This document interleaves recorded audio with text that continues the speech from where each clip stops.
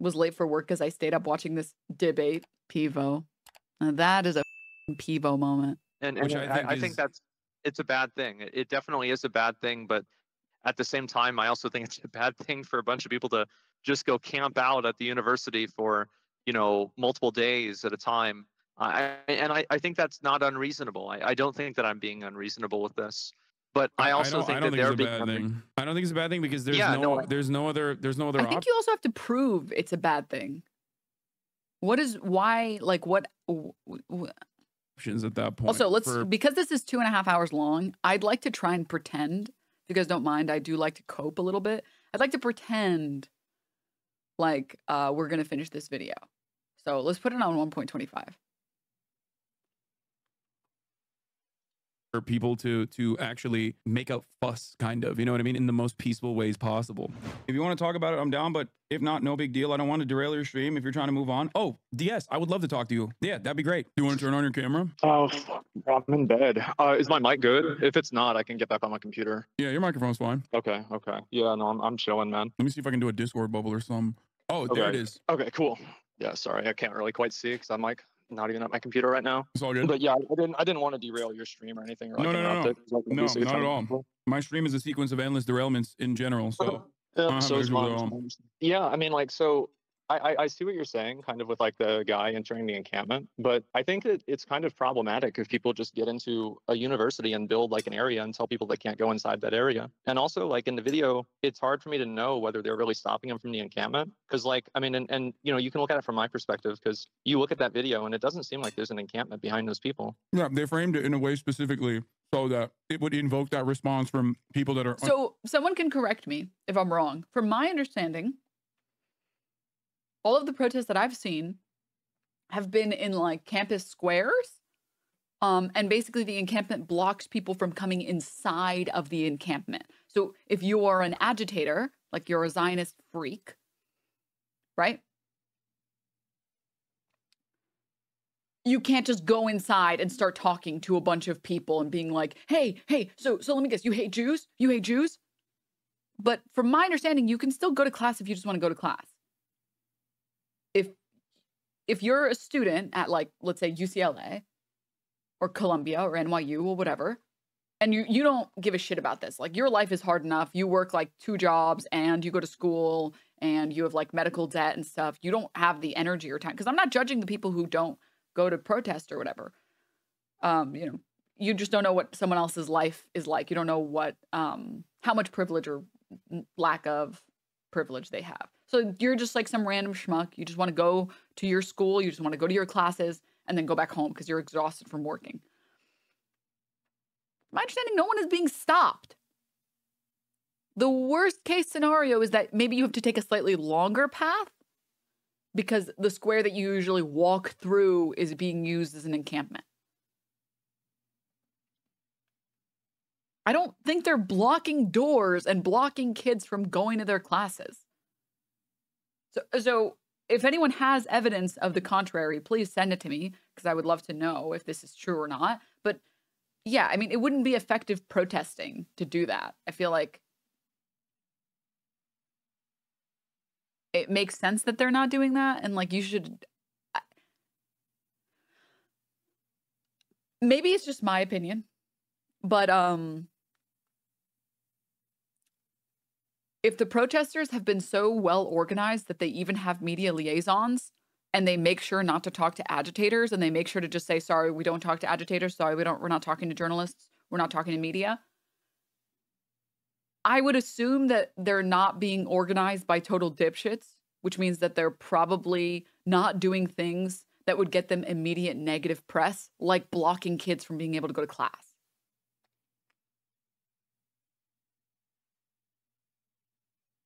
Like, I feel like you can judge a group based on like smart or dumb decisions and then assume in the future whether or not they're going to make smart or dumb decisions. For example, Asmongold has one dumb opinion about protesting. Chances are his future opinions about protesting should also be dumb. If they're smart enough to know not to speak to media and agitators, they're probably smart enough to know that blocking kids from going to classes is not effective. Jewish students are being hunted down, according to Netanyahu. Yes, this is totally true. This is actually totally true. UCLA access map. Purple is path to encampment. Okay, just making sure that there was nothing in the photo that like I couldn't show or whatever.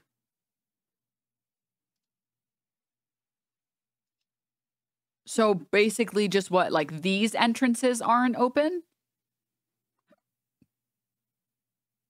And then the encampment is here? Is that right?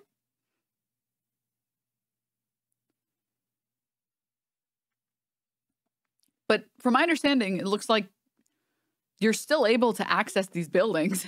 You just can't maybe take the easiest path to the building. They tend to stop people who aren't enrolled in the school into the protest area because it's easier for agitators to cause trouble inside of the campus, giving police an excuse to raid.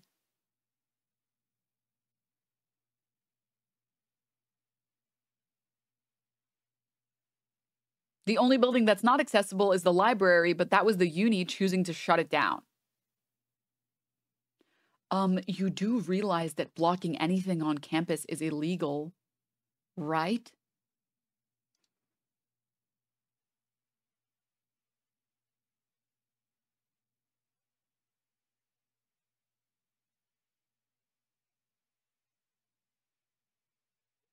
No, I didn't know that. Oh my God. You should tell me more about that. You're so smart. You're so smart and pretty and handsome and tall. Wow. What else do you know? Wow. Why does that kind of sound like Bimbo Marge? Wait, why did that sound like that? Okay, let's go. Unfamiliar. So you think that like basically they filmed it from a direction where there aren't. It's not that I think, I know. I was there. Well, no, when did you go there? I went there 3 days ago, I think. And he was there actually even that day as well. He's been there every single day.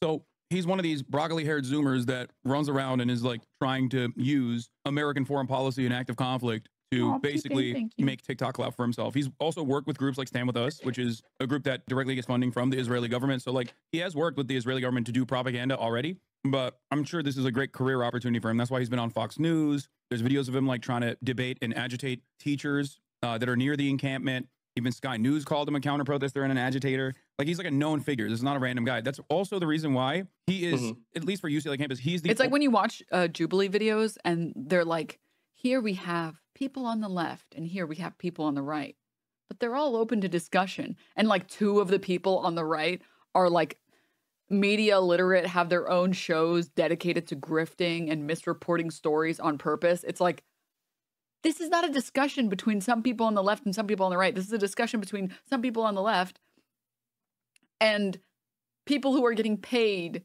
to grift. Like, can we be realistic for 2 seconds?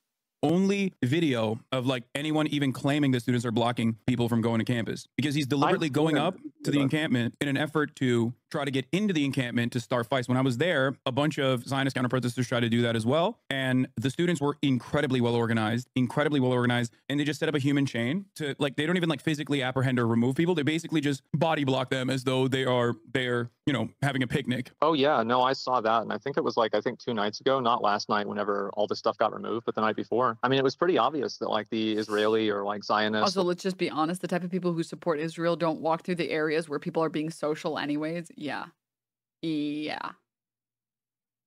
Or anti-Palestinian ones were the aggressors. And I think that that's a bad thing. I mean, I don't think that the guy is in the wrong, though, for being a counter-protester or even for being an agitator. Really, it depends on how you define the word, because that's his freedom of speech. And I feel like that's what's fair, in the same way that it's fair for the— Oh my God. I'm going to lose my marbles. They're all gone. I've lost all of them. I've lost every single marble. Those other people to go and protest for Palestine. Yeah, but the difference is, first of all, bear mace or mace in general is illegal to bring to protest, and he's like flashing it. There's another video of the students, literally, he walks up to them. Like, you can't say people literally getting permits to block bridges using their constitutional rights to protest is bad, but agitating is fine because it's free speech. Like, what is, where is the consistency here? Where's the consistency in this logic? Like, can we please? They're gearing up for the cops to show up. Yeah. And the students say, we are peaceful. We're peacefully protesting against the Israeli genocide here. Like, we see your bear mace. Like, please, you're making us feel unsafe. And he actually literally does not have a right to have that on him. And yet, that on that very same night, last night, he was over there dabbing it up with the cops and shit. The cops obviously don't give a shit about the pro-Palestinian encampment, especially because 2 nights prior, at this point, when the counter-protesters actually entered or tried to enter the encampment, they came with weapons, they came with fireworks, they came with skunk spray, they came with bear mace. That was like the day that, because they were chanting the "Where were you?" Was this the "Where were you" moment? I don't know what do you mean, where were you? Oh, yeah. I guess you were sleeping. Like last night, whenever it happened, like a lot of the protesters were like chanting at the cops. Oh, and yeah. They were saying like, "Where were you?" Yeah. Okay. So like we're talking about the same thing, right? So the night prior, the reason why they were chanting "Where were you?" last night to the cops is probably because the night prior, Zionist counter-protesters actually stormed the camp and beat the shit out of some of the Palestinian students, or pro-Palestinian students, with like wood pallets. I watched it happen. I watched it happen live. It was disgusting. Like I was kind of disappointed that the police didn't arrest any of them. Yeah, the police came. The police actually came. They did. Yeah, and they stood by for 1 hour and 30 minutes in single file line formation while these guys were beating the shit out of, and these guys aren't even students. Like you can see it in the video. They're like, these guys are like adults. They're older. You know what I mean? They're like older than students. There's also the protesters that are Palestinians that were identified as being older as well. Yeah, so yeah. It's hard to I'm saying. No, I'm saying that like a lot of these guys, especially the more violent ones, have already been like identified as not going to UCLA, and they're basically return customers. And they're basically return customers at this point. It was a big point of contention with the students too, because UCLA was like, oh, we are going to take administrative action against the counter protesters for being violent, and the students were frustrated with that because they were like, how the f are you going to do anything as an administration to someone who's not a student? Because a lot of the counter protesters were not students. Like there were known right-wing figures and stuff like that amongst the counter protesters. Anyway, so the reason why the students were frustrated, understandably, is because they've demonstrated great messaging discipline so far. They are as limited in their disruption as possible. And historically speaking, campus-wide protests such as this one is infinitely more disruptive than what the pro-Palestinian encampment looked like.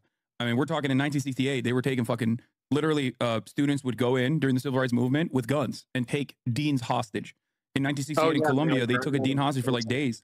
Yeah, I know about that. Yeah, they would literally just like shut off access for a dean from like leaving their room. They'd be like, no, you're not leaving. So historically speaking, people on the right side of history that we understand were on the right side of history have taken way more radical and way more disruptive approaches to protest. So all things considered, both in the Columbia University, where they overtook Hamilton Hall again, just like they had done time and time again at Columbia specifically. That hall has a... I mean, you kind of don't really need a better example than just like comparing what is currently happening to Palestinians in the Gaza Strip and like how we view them. I'm not saying that it's the same, and I'm not saying it's the same level of destruction or anything like that. I'm saying that the response to Gazans being slaughtered is the same as the response was to Jewish people being slaughtered. It's like there's no... The people being oppressed can only peacefully, in the most peaceful way, resist. And if that doesn't work, I guess they just have to die, I guess. Yeah, that's just how it has to be. It's like, do you not realize that you're admitting that you would have been someone against the civil rights movement. That's what you're doing right now by saying the shit that you're saying about protesters at campuses. Baron, thank you, by the way, so much for the 10 gift subs. Thank you. And for the tier 1. Thank you. That's really nice of you. Thank you so much. And also, Ray, thank you so much for the tier 1. Thank you, guys. Thank you. Historical significance for student protesters. And also, especially at UCLA, where the encampment was like not even remotely disruptive, simply just taking on this massive lawn space where there's a lot of demonstrations usually. Really quickly, Asmon would say that Palestinians can only protest peacefully. They did that in the March to Return in 2018 and the IDF sniped them. He probably doesn't even know about the March to Return in 2018, or he probably found out about it last week. Like, I'm not trying to articulate this, but like in a lot of places you have to file for a permit to protest. If they can deny that, do you really have the right? I mean, yeah. just because the state doesn't think that people have the right to protest for something, it doesn't mean that you don't have the state does not have the final say on what is and what isn't, what is right and what is wrong. You should get a permit because it's good for optics. But if there's no permit, it's like, what we would just wait for Rosa Parks to get a permit to sit in the front. Like, sometimes the law is really dumb and you should break the law. But that's not official legal advice and you should speak to your lawyer. Okay. I would say if you're protesting something like slavery or genocide, maybe breaking the law by peacefully protesting in an area where you didn't have a permit is fine, actually. Actually. Maybe if the legal system is bad, you should fight against it. Like, it's very simple. People on like Asmon's side love to pretend like, oh, you guys are so hypocritical. I bet if I started a protest illegally, you wouldn't like it. And it's like, well, I guess it depends. What are you protesting for? I'm protesting that I should stop getting judged for having a moldy apartment. Okay, well, that's a really dumb reason to protest. Yeah. I do think you should get off the road, actually. I think you should get off the road and go clean your fucking apartment. Like, I don't know how to tell you this. Oh, you're protesting for civil rights? Fucking protest away, man. Yeah. More power to you. Like, fuck. That's a really good reason to protest. Like, it's very simple. It's very, very, very simple. Not only that, but the state can choose what laws to follow. Look at Arizona and the AG deciding not to pursue people that get abortions recently. Yeah. Yep. I don't think that's how mold goes away, Denims. Well,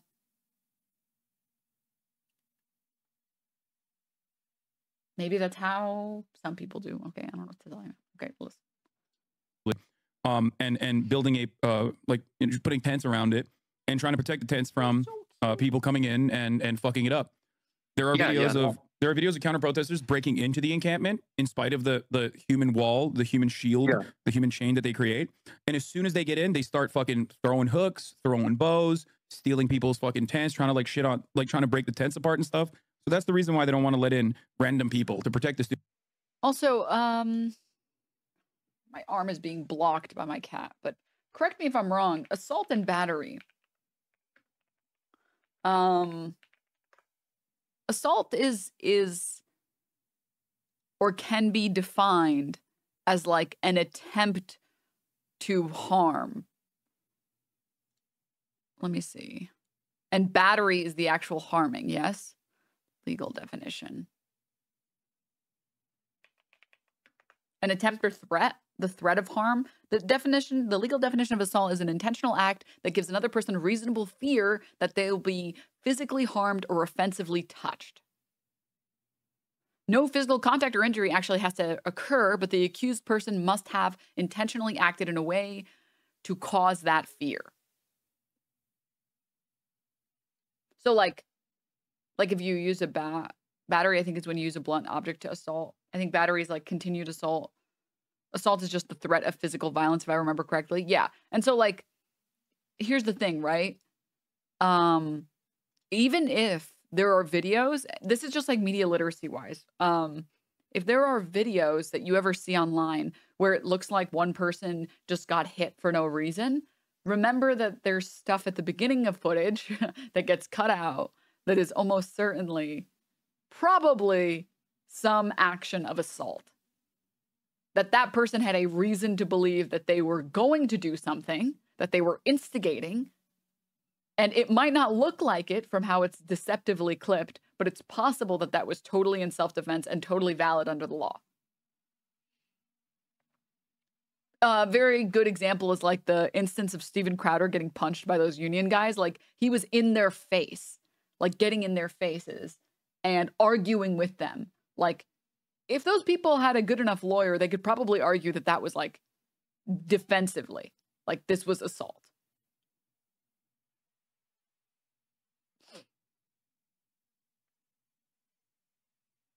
For example, the bear mace guy flashing the mace to the protesters. Yeah, that's a great example. That is a really, really, really good example. Like, if you show everyone that you have mace and you're like, I'm going to use this, it's like, as far as everyone else is concerned, you have made an official threat.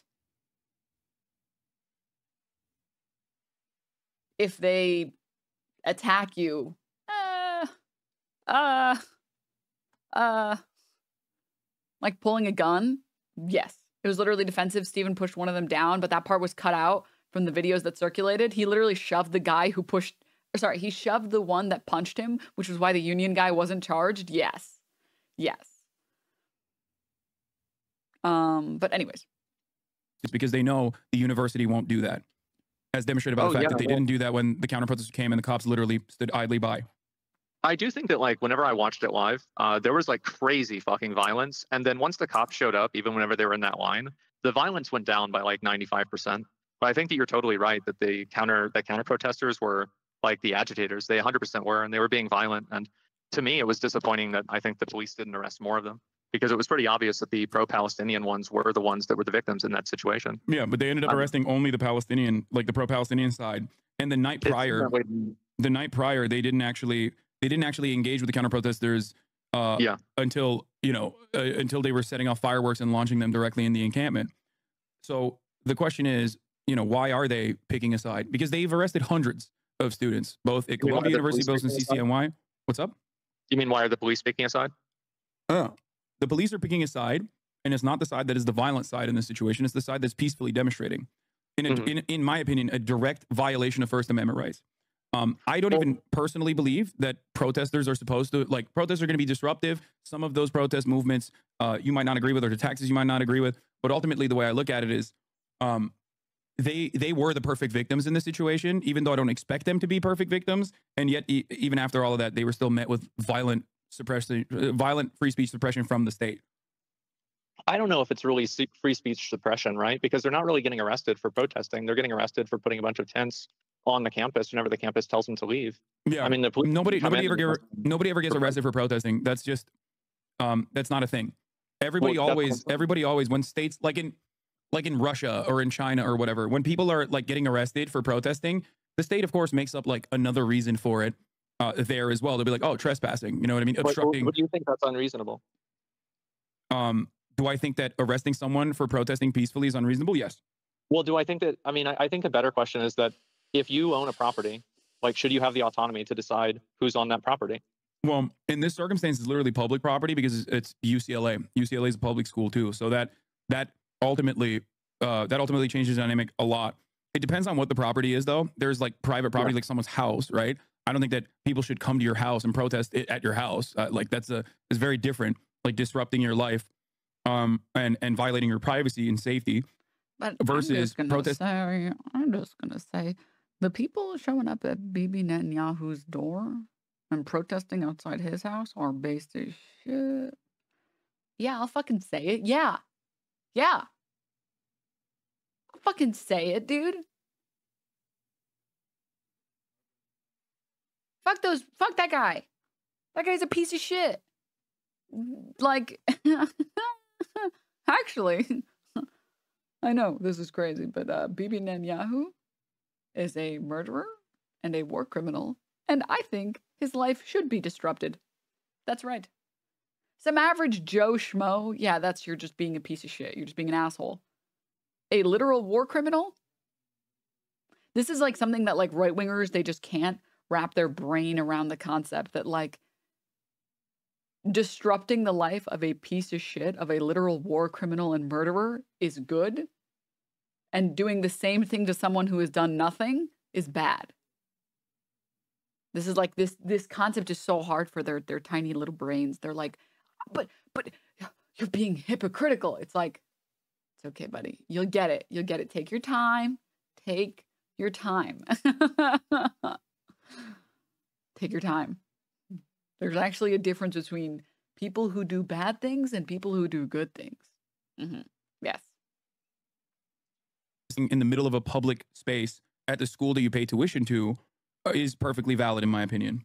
Well, everybody else pays tuition too. I think it's kind of unfair if, for example, some people that pay tuition are locking other people out that are also paying tuition from the same services that they're both paying for. So you bring up a good point, right? Like you're saying this person also pays tuition. He should be able to go to any space he wants to, any place he wants to on campus, which is correct. I mean, like, I'm sure there's a few exceptions, but yeah, generally. Yeah. So obviously there are many exceptions, not just a few. Like, UCLA campus is very famous. They shut off certain parts of the campus for filming and stuff like that all the time. The difference here is that this is a broad, open public space that these students were already occupying. And the reason why they're not letting, like, they weren't. From what I've observed, people hop into chat baiting creators with false info, like the video of the guy being stopped from going to class, and then the out of context clip of Denims bad actors aren't just at protests. Oh, for sure. Yeah. Yeah. It's just the goal is, like, as a content creator, your job is to be as responsible as you can, right? Like, if someone sends a clip, you should never just assume that everything in that clip is, like, accurate and that there was no other context, right? They weren't disrupting class. They weren't stopping people from going to class. The university, as a matter of fact, is the reason why the other buildings that were in the surrounding area were shut down. I talked to the students when I was there, and they stated they wanted to go to the library, for example. It's across the green area is across the way from the library. They shut down the library during midterms so that these guys' lives would be harder, so that they would have a harder time studying. They shut down the Wi-Fi so that students that are on the encampment would not be able to use it. Trying to make this protest as hard for them as possible, which is normal. I don't think that that's a good thing to do, personally. I think it probably goes against the values that UCLA espouses, specifically ironic because, like, a lot of these campuses literally have, like, super woke terminology in their studies. Like USC literally doesn't have genocide studies. They call it resistance to genocide studies. So for me, it's like, if you're taking that extra initiative to be extra woke on the aesthetic front, you should probably not be surprised when your students learn the actual lessons that you're teaching in these classes, which is that you should resist the genocide, right? So the fact that the university turns around after teaching them about many different genocides that have happened all around the world, and then tries to do everything in their power to make it as, like, annoying for these students as possible is a little hypocritical, in my opinion. It is hypocritical, but it's also something that's driven by the protesters' actions. And the protesters are doing that, and the result of them doing that is the university shutting down those places. And also the university, and you can correct me if I'm wrong about this because I'm not really sure exactly. This is just what I've heard. I thought that about 2 days ago, the UCLA said that the protest was unlawful, but before then they were basically kind of like not addressing it or not calling in the police to do anything. Is that right? No, they actually did call the police, but they called the campus police specifically to protect the encampment. I was actually kind of surprised at the university's actions at that time because they knew that there were a lot of counter protesters that, in comparison to Columbia, for example, which had literally called the police against the encampment. Can I just say this is my biggest problem with Asmongold. It's like he speaks with such confidence on topics that he knows nothing about. Like, his understanding of the conflict in Palestine is so lacking, but he speaks with confidence that I've never seen before. Ever. And it's very bizarre to me. I just assume it's just like, it's what happens when you give, like, an average white dude a big audience. They just think that they're, like, the shit and that they're, like, capable of talking about anything they want to talk about. It's like, well, I watched South Park growing up, so I basically know everything I need to know. It's like, what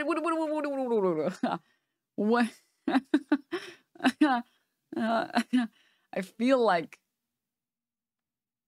you skipped a couple steps here. I think maybe you stepped just a little. Yeah. GBH Disney isn't much different. I mean, that's a different story. That's a different story. Not true. You've seen it in every cishet white man. Some, I will be brave. Some white men are good, actually. Yeah, I said it. I know. I know. Yes. Mm-hmm. Yeah.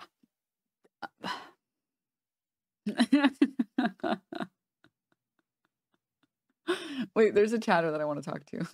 Yeah, the white men that are good, they're trans men. I'm just kidding. Sorry, I have to respond to this chatter. What a weird thing to say, ... question mark. So there's this thing called context clues. Okay. Notice the chat emoting. Keck W. It's in, if you maybe you don't have BTTV, it's an emote of a guy laughing. You can see the guy laughing up there. And they're laughing because I was making a joke. Yes. Was it funny? That's up to you to decide. Okay? You can watch the stream and never think I'm funny. That's cool with me. That's fine. I don't care. But yeah, I hope that helps. I hope that helps a little bit. In Columbia University, yeah, I saw that. The UCLA campus actually had sent police to line up around with their backs to the encampment. Now, that's not just symbolism. That actually means something, right? When you send cops, like cops. I mean, if the university is allowing it, then really that's the end result. I mean, they're the ones that make that decision. It seems confusing to me that, you know, based off of the logic that like they're trying to shut down the the library or the Wi-Fi, but they're also like having police come in and protect them. It seems very confusing. Like, what are their goals here? What are they trying to do? Well, ultimately, their goal is to get the students to shut the fuck up and go away and stop bothering the administration to make these moves about divestment. I don't know if you're familiar with the goals of the student protests were. Wait.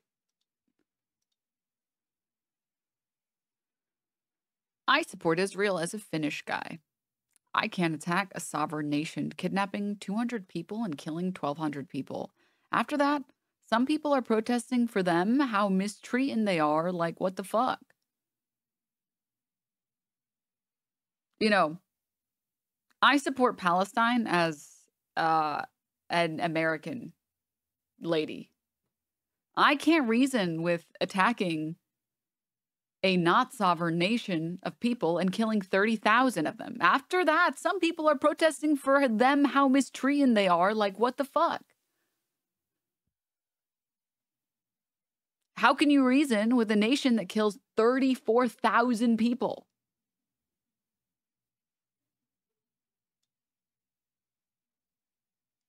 Think about it.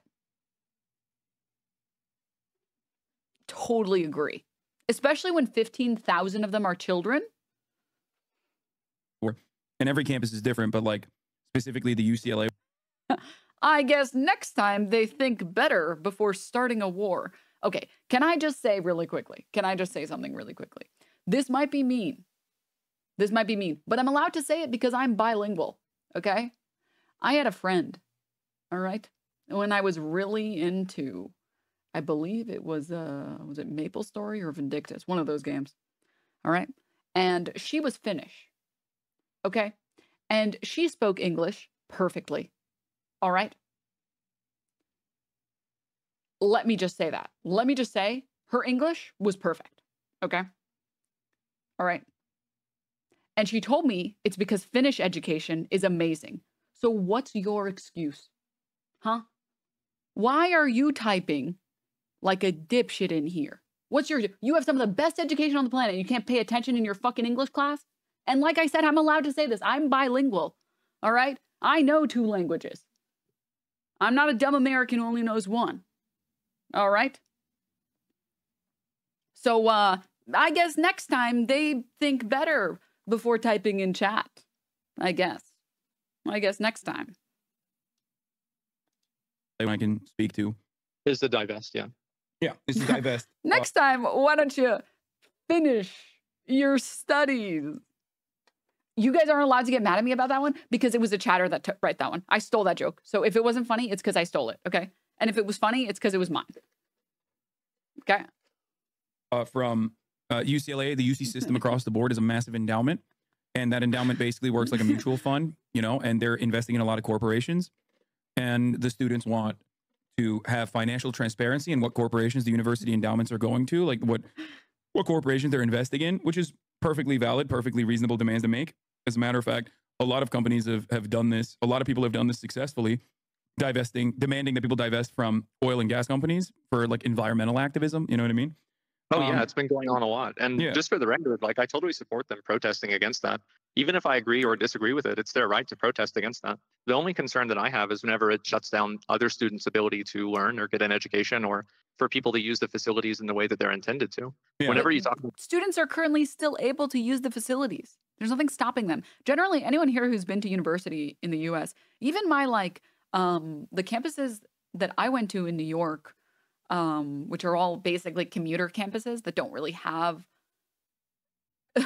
you know, miles of grass. There were multiple entrances to every building, which is not surprising. It's a giant campus. It's a giant building. Like, you have to have multiple entrances because it's like building code. Like, if there's a fire, people need to be able to get out. Not to mention, usually colleges have like tens of thousands of students. They need an easy way to get in and out. Like, they can't just like, oh, I just noticed Mayor Cat. Mayor Cat, are you happy? Are you nice and satisfied where you are? Okay. Also, a bit of good news. Breaking Evergreen State College in Olympia, Washington becomes the first university in the U.S. to fully divest from Israel. This was Rachel Corrie's school. No fucking way, dude. No fucking way. That's so sick. For anyone who doesn't know, Rachel Corrie was an American peace activist. She was killed when Israeli soldiers crushed her with a bulldozer. She was trying to prevent the demolition of a Palestinian family home. Yeah. The actual like intent of the protesters, I totally support them. Yeah. Absolutely. Or even the counter protesters, because that's freedom of speech. I think that, you know, if you don't have that, I mean, you don't have anything. Yeah, as long as they're not, long as they're not trying to like directly agitate, disrupt, and like harm the students, because there's also a completely separate dynamic here. You hate doxing, right? Like, I assume, of course. We all do. So would it shock you if I were to tell you that there are active organizations that collaborate sometimes with the Israeli government, sometimes independently, that are tasked with doxing students deliberately and even putting their faces on trucks around the campus and driving those trucks around the campus with their massive fucking billboards basically saying like this student, their name, and be like, this is an anti-Semite? Oh yeah, I mean, I would instantly believe that. I mean, absolutely, and I'm sure that there are people on the other side to do the same thing. It's just there aren't any official organizations. Sorry, really quickly, I have to respond to this. Stop being a hypocrite. Anyways, you live on Indian land. After a genocide of them, Keck W, a tad too late. You know, we know that. We learned it in school, first of all. Okay. Second of all, I'm for giving them that land back. I want to give them their land back. I think if you live on land that belonged to the indigenous people, you should give it to them, and the state should be capable. We're the richest country on the planet. Okay? We should be able to relocate anyone who lives on stolen land, which is all of it, to be clear, but the tribes that remain and the people that remain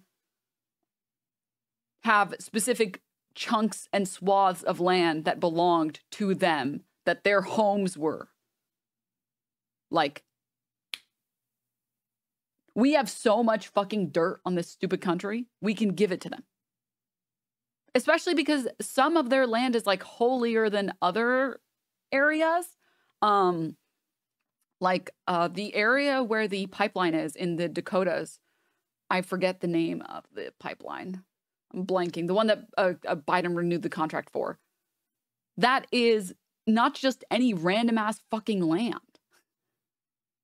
The Keystone. Yeah. From my understanding, the Keystone in North Dakota is land that's actually like important to the indigenous people. And the pipeline is literally sullying the water that is theirs. Or even the, like, Mount Rushmore. That was not that we, like, what we did to Mount Rushmore was disgusting. Like that, I don't give a shit about some fucking random old men carved into a rock. Fuck that. That was a spiritual site. We should give it back. That's the least we can do after we fucking genocided them. Jesus. It doesn't have to be the case that we go and kill the people currently there. We can relocate people. We do it all the time when we have to fucking build a freeway. We literally have a freeway, or sorry, we literally have rules about the government buying people's homes at fair market rate or whatever. It's like, hey, well, we want to build a freeway here. We know your house is here. Here's the amount that we think your house is worth. We're giving it to you, eminent domain, and we're taking this. The US could do that any minute they want to. Any minute they want to. And I'm for that. I am 100,000% for that. Like, I don't know why people love to bring this up and be like, seems hypocritical. It's like, no, I have the same position that I have about Israel and Palestine that I do about the US. If the indigenous people feel that certain areas are spiritual sites for them and that certain bits of land are historically spiritual for them, then yeah, they should get it back. There aren't that many indigenous people. We killed a lot of them.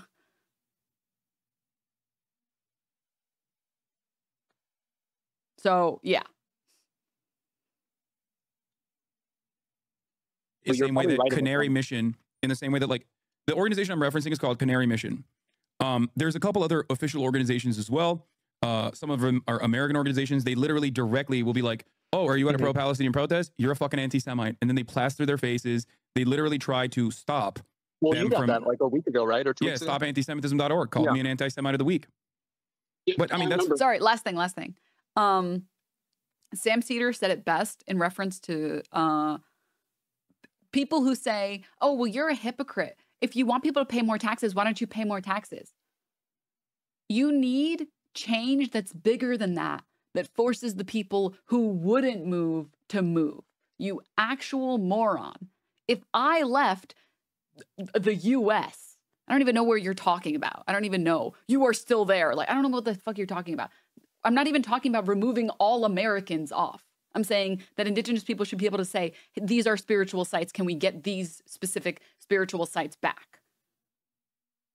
Okay? So I'm not even talking about like mass removal of the American people. Like, that doesn't even make any fucking sense. But anyways, moving on. You need bigger change than that, you idiot. You need bigger change. You need change that actually forces people. Like, that's not hypocritical. I don't know how to explain that point any better. There's no other way to do it. That's it. If you wanted to not be hypocritical, you would have to stop existing in society and start living at the bottom of the ocean.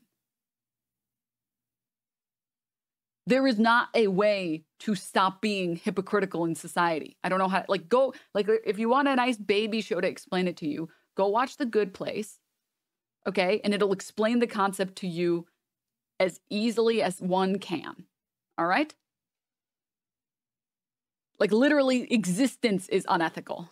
Just living is unethical. Let me guess. Just to be clear, you're against children working in mines, right? Because it's kind of weird that you have a smartphone that was made with children mining. Wow. So you're very pro-child slavery. Is that right? Have you eaten chocolate ever in your life? What are you, you're pro-child slavery now? Wow. Wow. Let me guess, you're pro-sweatshops too, because you own stuff that's in sweatshops, right? Right? Yeah. Yeah. But you can keep pretending like you can actually exist as a totally non-hypocritical person. Go ahead. It's okay. What's up?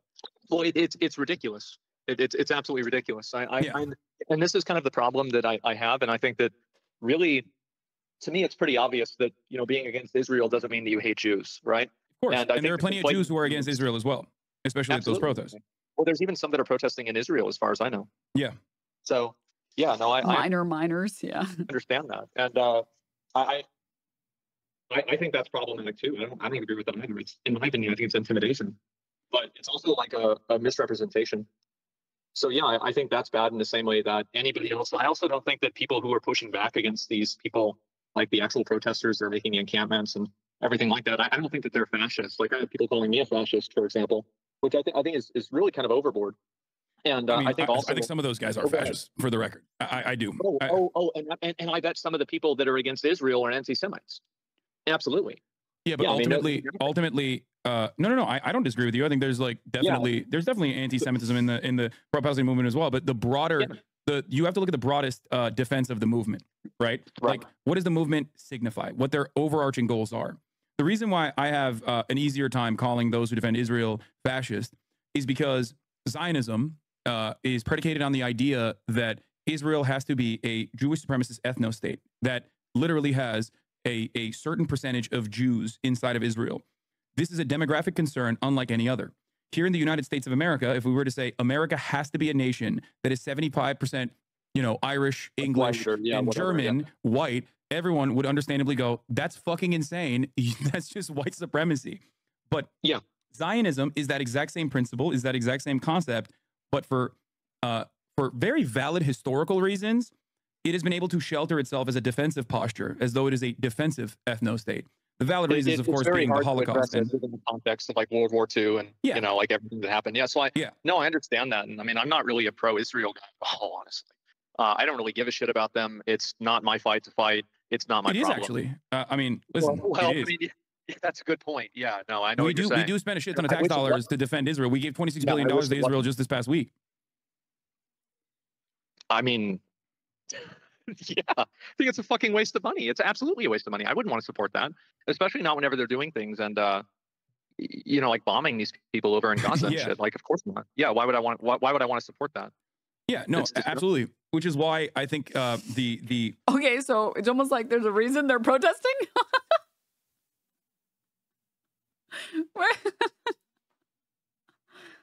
See, this is what I mean when I say that it feels like Asmongold just talks about things that he knows nothing about. Like, he has no idea how much money we give to Israel, and he doesn't realize that people are protesting the money that we give to Israel. Like, it feels like he sees something and then makes a decision about it after spending 5 minutes learning about it. Like, we're not even into Wikipedia territory. It's just like, I read one news article, and now I have an opinion. And it's like, dude, some things require just a little bit more reading, a little bit more.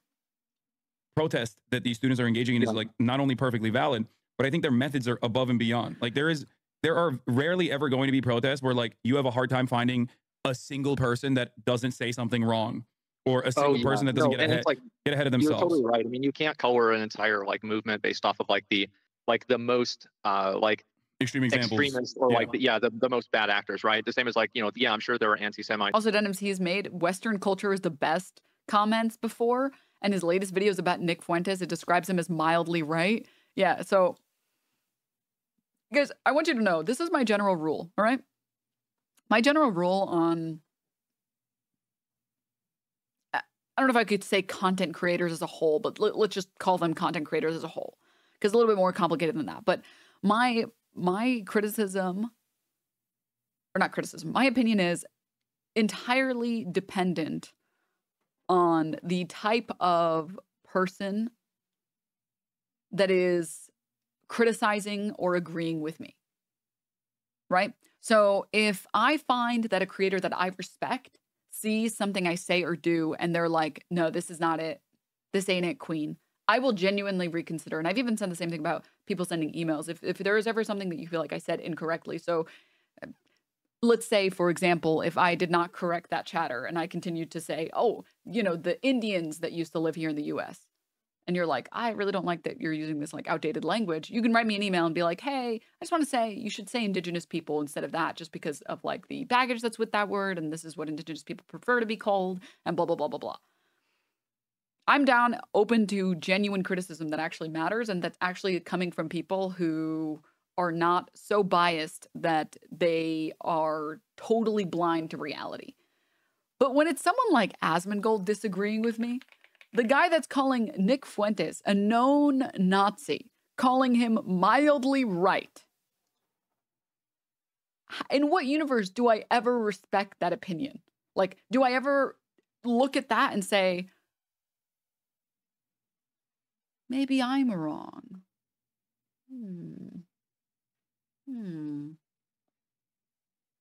well, this person is disagreeing. I'm down to listen to the disagreement. Okay, I'm down to listen to the disagreement and hear and see if there's any coherent argument, right? But I'm not going to blanket be like, maybe I should reconsider because this person is disagreeing with me. However, if, again, someone I respect, content creators that I actually do respect, who I think have good opinions, who I think actually try to make the world a better place, say, I think that this was bad. I think you said this was bad. What you said here was bad. Okay. I am super down to listen to why. All right. Where was it? Asmongold. Did the video get deleted? Oh, yeah. This video was insane, by the way. The title is UCLA protesters fuck around and find out. Like, dude, what the fuck? This has the same energy as XQC reacting to that one video of like of instances of genocide, and it's like huge reactions. Whoa, look at the bomb, it's crazy. Like, dude, those are people. Like, I don't know how to tell you this. Those are people. Like real people, like as real as you and I. No offense, Denims, but I hate streamers. Literally, that's fine, okay? Like, you guys should hate streamers, okay? Streamers are guilty until proven innocent, all right? I hate streamers. I hate streamers, okay? Oh, my God. Oh, God, Jesus. YouTubers are where it's at. YouTubers are so... so many YouTubers are so normal. It's like, there's an occasional... It's just like avoid the drama YouTubers. And the rest of them are like normal. As long as you avoid the drama YouTubers. Oh, and the family YouTubers. Those people are fucking weird. Those people are weird. What the fuck is... We need to make that illegal immediately, by the way. Recording your children for content and making money off them. That are Palestinian, pro-Palestinian, but that's not the majority of them. There are also people who are trying to co-opt. Like, there's always like a bunch of charlatans on Twitter who are actually neo-Nazis, like openly, but then they'll be like, oh yeah, how about them Jews? Like they'll try to like sneak in to be like, oh yeah, we love Palestine, right? When in fact you look, a couple tweets down and they're fucking... enemy is my friend. Yeah. Yeah. So that is actually part of the reason why these student organizers are very careful with who they let into the encampment as well, because they don't want to make sure that they want to make sure that there's no one that is like in support of Palestine or seemingly in support of Palestine that's in there to say like some fuck shit. And they do a very good job with that too. Wait, is this the video? It got changed. That's hilarious. The title and the description got changed. Basically, Elon unbanned Nick Fuentes, for anyone who didn't know or anyone who missed it. And it said, mildly right-wing political commentator Nick Fuentes gets unbanned on Twitter. That's what it said before. Or it said something along those lines. I remember the word mild being in there and right-wing being in there, which is hilarious. Hilarious. It was sarcasm.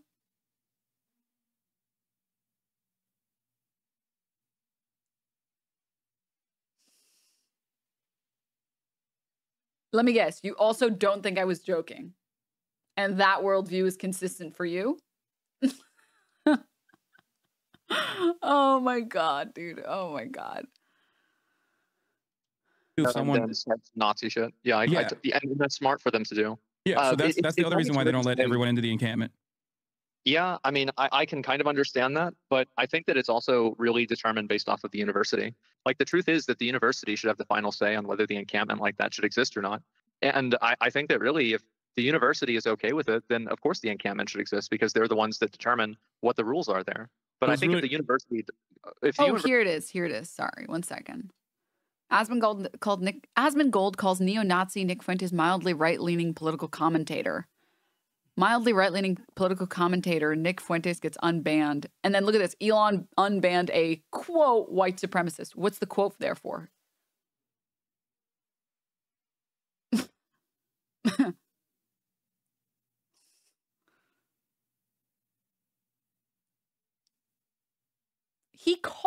Nick Fuentes calls himself a white supremacist.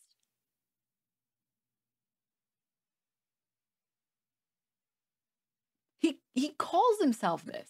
Like, I don't know what to explain to you. I don't know how much more complicated I have to make it, and I don't understand. Why is it in quotes? The quotes are also a joke. Like, okay. Okay, yeah. Okay. All right, let's get back to the video. University doesn't want the encampment. I don't think that the students have the right to make an encampment there. I think that's unfair. I mean, I think that ultimately, especially, like, protesters will always be disruptive, obviously, but if protests are only determined by how lawful they are, you can write a law to make any protest illegal, which Americans kind of have, as a matter of fact. I don't know if it would shock you to find out if I were to tell you that in your state, in Texas, if you want to work for the Texas state, if you want to work for the city, you have to actually sign a law that says you will never engage in boycotting or demanding divestment or demanding sanctions on the state of Israel. Did you know this? That's a direct violation of First Amendment rights. A direct violation. Well, how did that even happen? AIPAC wrote the legislation. This was legislation that actually I want to hear it back.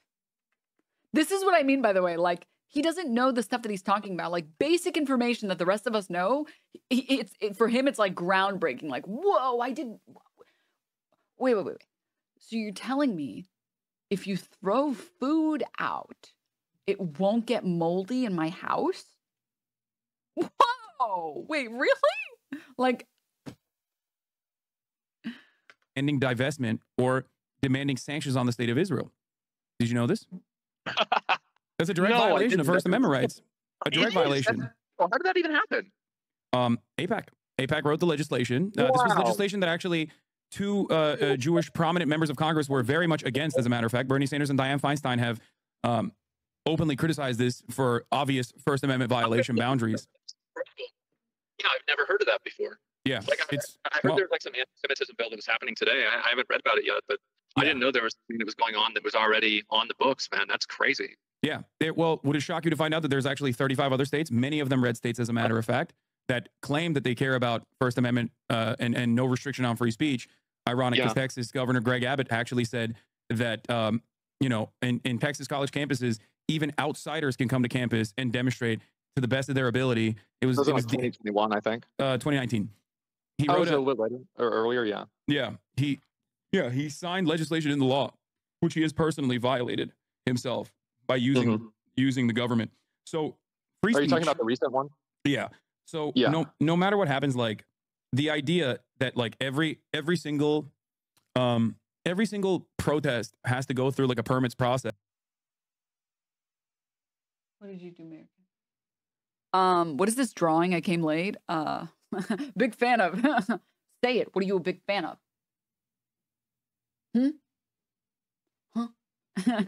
The drawing is the green circle is the protesters. The stick figure is like a random guy that doesn't want to protest but wants to go to class. And he's mad because he has to walk around the protesters to go to class. This is obviously, I think, a little bit ridiculous because, like, it is there. That permit process is there to, like, genuinely make the state restrict certain kinds of speech and only allow other kinds of speech to exist, which, in my opinion, is in direct violation of. To be fair, Americans are, like, allergic to walking. To be fair.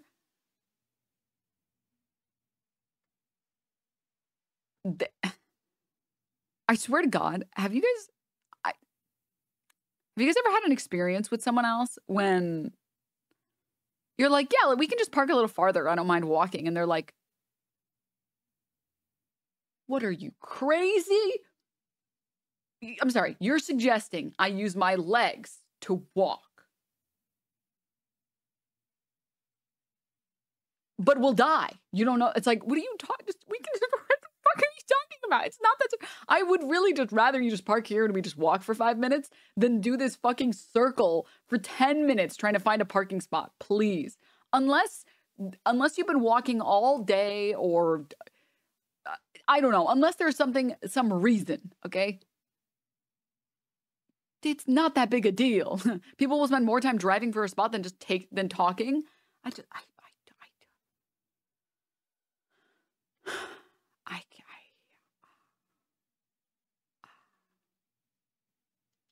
Or you ever tell someone like, oh, it's not that far. It's like a 10-minute walk. And they're like, I'm sorry, how far did you say it was? A 10-minute walk? Yeah, we're driving. What is not that far? It's not that far. It's right there. We're both able-bodied. Like, I don't understand. What's the problem? We do not have a time crunch. Just we can just go. Anyways, sorry. This is me hating the America car brain of the First Amendment in the way that we understand it. So people make laws all the time. Oh yeah, of course they do. And yeah, I see what you're saying. Absolutely. And I think that there's probably a middle ground with that, where it's like, if people are protesting and, you know, there's a tent there, it's okay. It's probably not a really big deal. But I still do think that the university, or especially other like private businesses, should have every right to tell people not to be there, because it's also their private property. Like, I think somebody's right to protest is really important, but I think it's also important that somebody has a right to have autonomy over their own property, especially whenever if something happens to somebody there, they could get sued for it too. Good news, Asmongold. We already have those rights. We already have private property rights. You don't have to worry about it. Like, don't worry. We're good. We're good. We're good.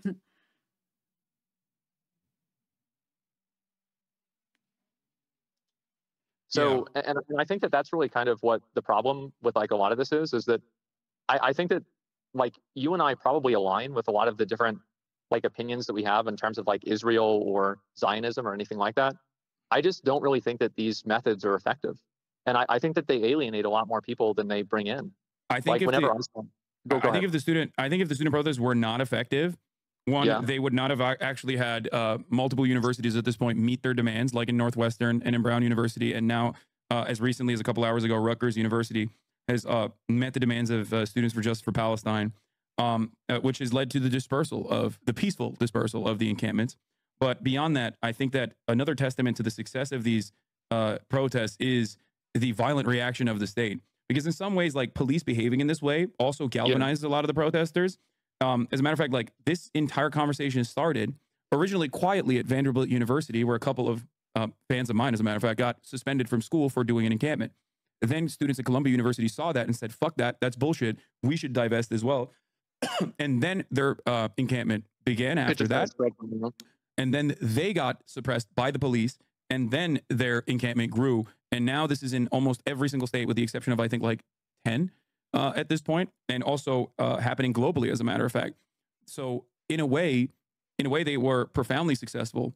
So successful that you know a lot more about this than I do. So I'm kind of curious. So you're talking about like how Brown University and a lot of these other. You know a lot about this, more than I do. Color me shocked. Wait, the person who talks about politics for work might know a little bit more? No. No. That's crazy talk. That's crazy. Stop it, guys. Come on. Stop. White girls on TikTok are complaining about not having graduation ceremonies. Look, if they're right and I'm wrong, that's cool with me. But man, I could never be, I didn't even go to my graduation, okay? So maybe I'm not the best person. And I think I actually did end up having to go for it because my parents forced me to. I did or I didn't, I don't remember, but I didn't want to. My high school graduation. So I think graduation is a waste of fucking time and also money. I don't care. But man, I could not imagine having my head so far up my ass that I go on the internet to complain that my graduation ceremony is canceled because people are protesting genocide. It's like, dude, do you hear yourself? Like, do you hear yourself? You're still a graduate. You still get your degree. What, you didn't get to sit in a room for 3 hours and then walk on the stage? Like, oh my God. Like, I don't care. I don't care. If that's mean and I'm wrong, fine. I don't give a shit. I'm wrong. I'll take it. I'll collect my L. It's fine. Maybe white girls do deserve to graduate, okay? Maybe they do. I don't care. I don't give a shit, man. Fucking. Some people like the symbolism of it, but I mostly agree. I just feel like when you recognize like, oh, it's getting canceled because people are protesting something that's so important, it's fucking genocide. You put your life in perspective and you recognize, wow, I can't believe I'm so privileged that I get to get a degree in a first world country with a Gucci belt and actually maybe participate in a job force and make my own decisions. At least I'm not getting actively genocided. I'm just going to accept the fact that I'm like very privileged and yeah, I don't get to do that, but that's fine. That's fine. There isn't much correlation in protesting genocide and canceling graduation ceremony. He empathized with protesters when there are clips from his stream when he openly laughing when police attack protesters or detain some of them. He is full of shit. Yes. Yes. I didn't my prom, but my ex's prom. Nice. Graduation fucking sucked. Yeah, graduation's lame. Graduation ceremonies suck. If you like graduation ceremonies, I'm sorry. That's me. I think that they're dumb anyways. That's just me. I think sitting in a room waiting until you get to walk on stage is just like, that's my idea of hell. Like, actually, the only idea of hell that's worse than that is having a wedding. That is, I know it sounds funny because I'm a public figure. Fucking terrible. The idea of being the center of attention. Thanks for streaming. This boomer on her son's account is learning a lot. DNML. Oh, the cats are comrades. Thank you. Thank you for the 3 months. But the idea for me, listen, and to be clear, as weddings, going as a guest, great. So much fun. Especially, I don't know if you guys have been to like South Asian weddings. Like Bengali weddings, Pakistani weddings, Indian weddings. Oh my God.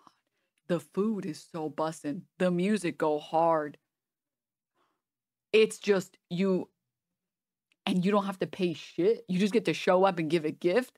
Hell yes. Oh my God. That's living. That's living well. But man, being the center of attention on your wedding day, and then you have to spend all this money and you're getting charged insane fees because everything has a wedding tax on it. And we made it up. Some people spend $20K. What's the average amount of money? What's the median actually? That number is more important. Median cost of weddings.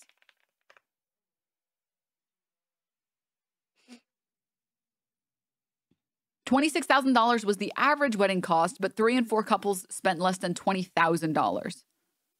So the majority of Americans are spending how much?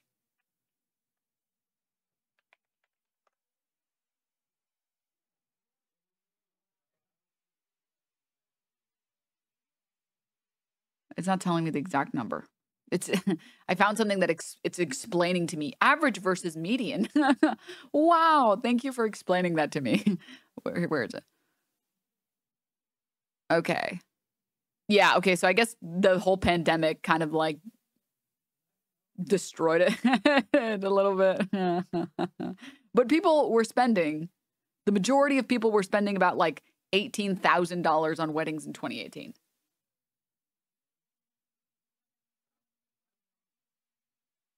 So let me get this straight.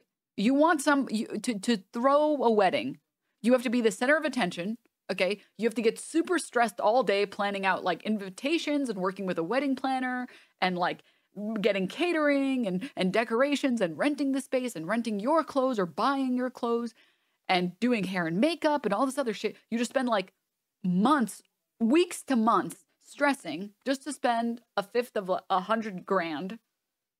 $18,000. And for what? Like, for what? Like, that's fucking stupid. That is dumb. That is dumb. I guess if that's an idea of fun for you and you have that money to spend, more power to you. But man, fuck, that is my idea of like hell. That's like, that is, no. That sounds terrible to me. Oh God. I'm so glad I'm an incel. I ain't paying for all that. Yeah. Yeah. But it was something we really wanted to do for our families, but that was just us. Yeah, I mean, like, listen, it's your life. Make the decisions you want to make, right?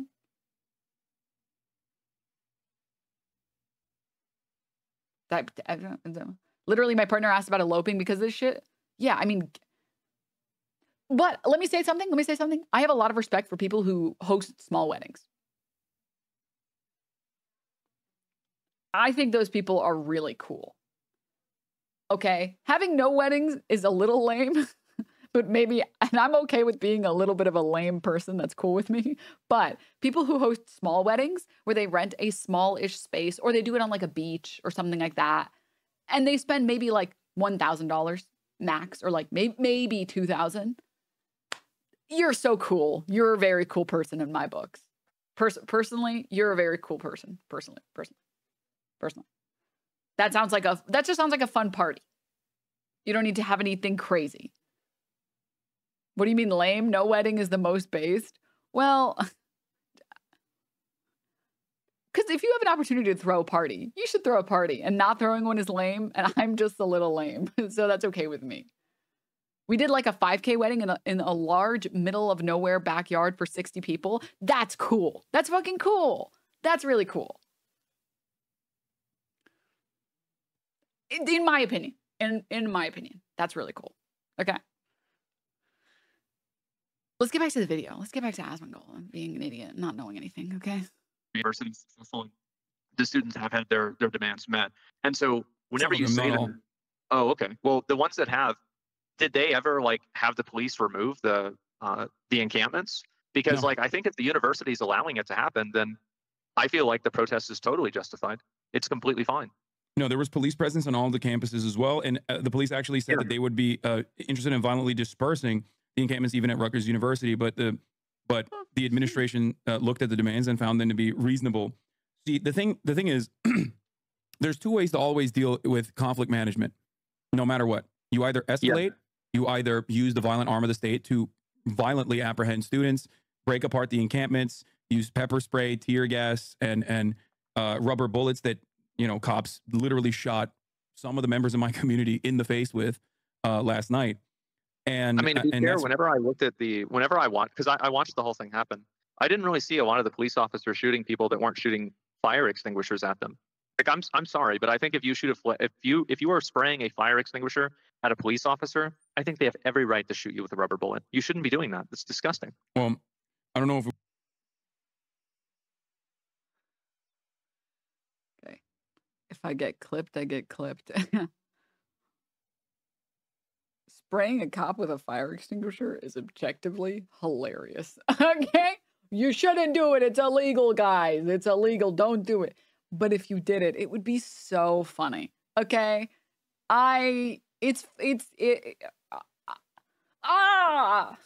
This white stuff is all over me.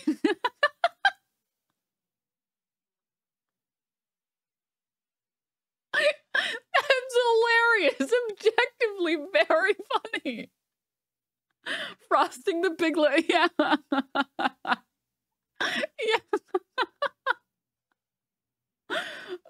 I just Home Alone type of shit. Yeah.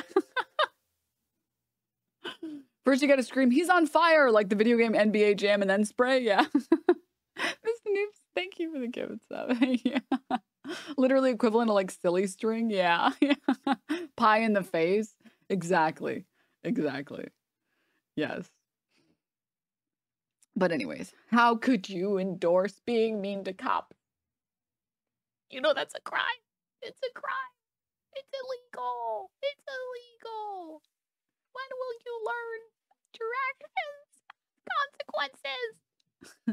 Like, oh my God, dude. You're simping for cops, man.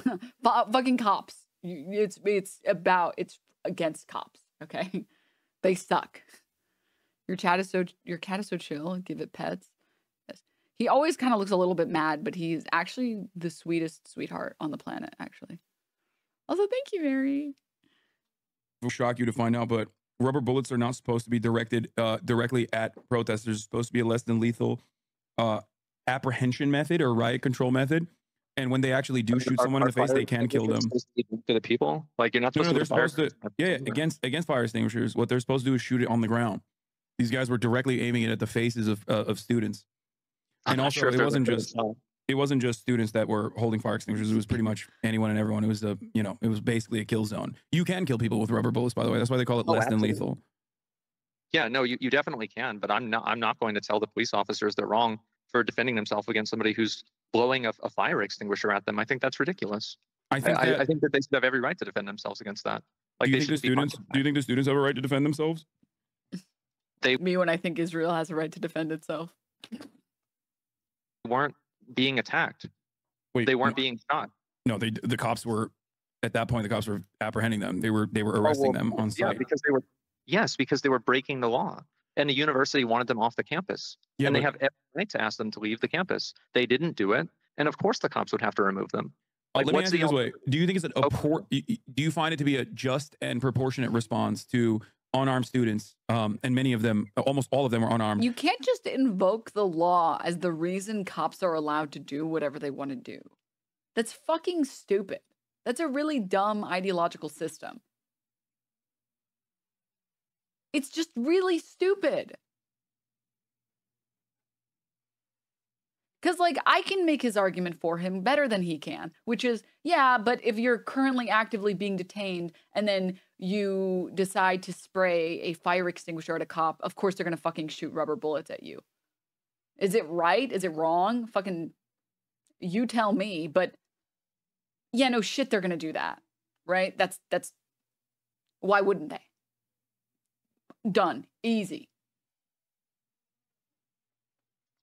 And the ones that had, I guess, fire extinguishers is few. Hey, it's Tofu. Stop.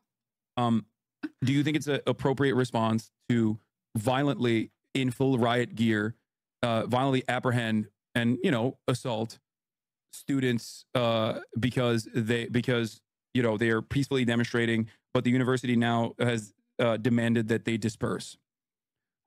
Well, I think there's two different categories of that. So for the students that are not being violent, because a lot of the students were being violent. They were throwing things at the cops. They were spraying fire extinguishers at them. I'm sorry, but that's not a peaceful protest. This is what people said, by the way, about BLM. And then when we actually had information like data on the BLM protests, we found that out of all of the different instances of protests, 3% of the protests had violence in them.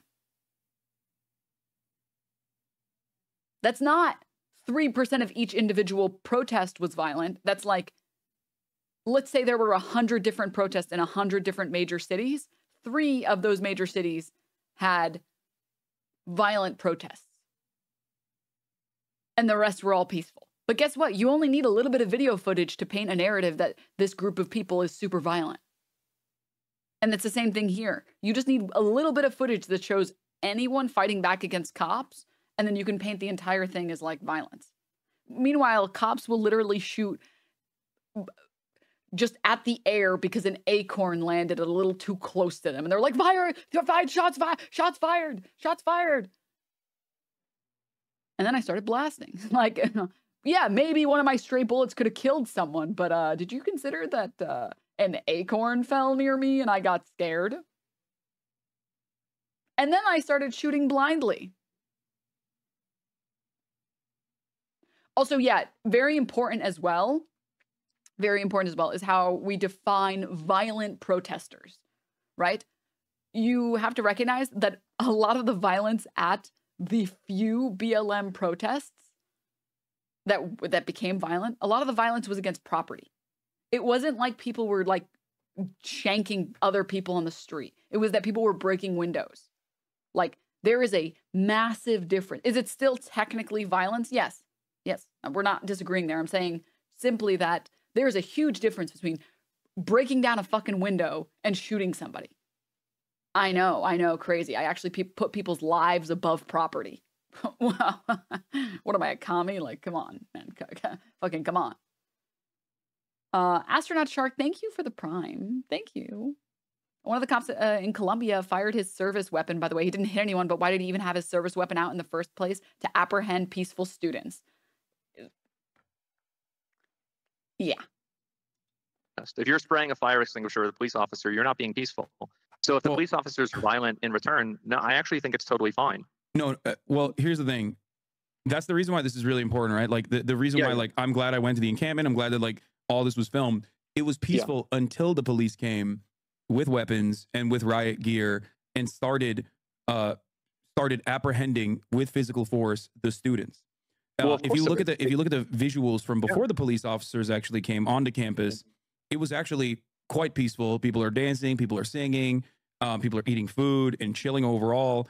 It's actually the university that, and this is what many students are saying as well, both at Columbia University, even students who might not have agreed with the overall cause of the protests. Now, I thought Hassan was against this type of debate, Lord stuff. Why is he doing this? In my opinion, this is my opinion. You can have whatever opinion you want. This is more of a conversation between two people who are like coworkers. I feel like he's not going for dunks.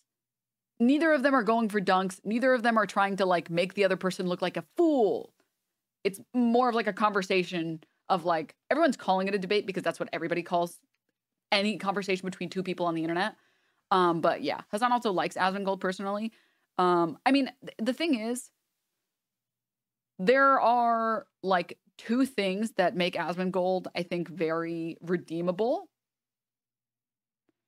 Number one is that he's not knowingly a fucking moron. Every time he says something stupid, it's because he doesn't know anything about what he's talking about. Versus a lot of other people who are on the pro-Israel side, who are against the protesters, they know they're wrong and they don't give a shit because they don't like brown people, or they think Islam is evil, or they think whatever.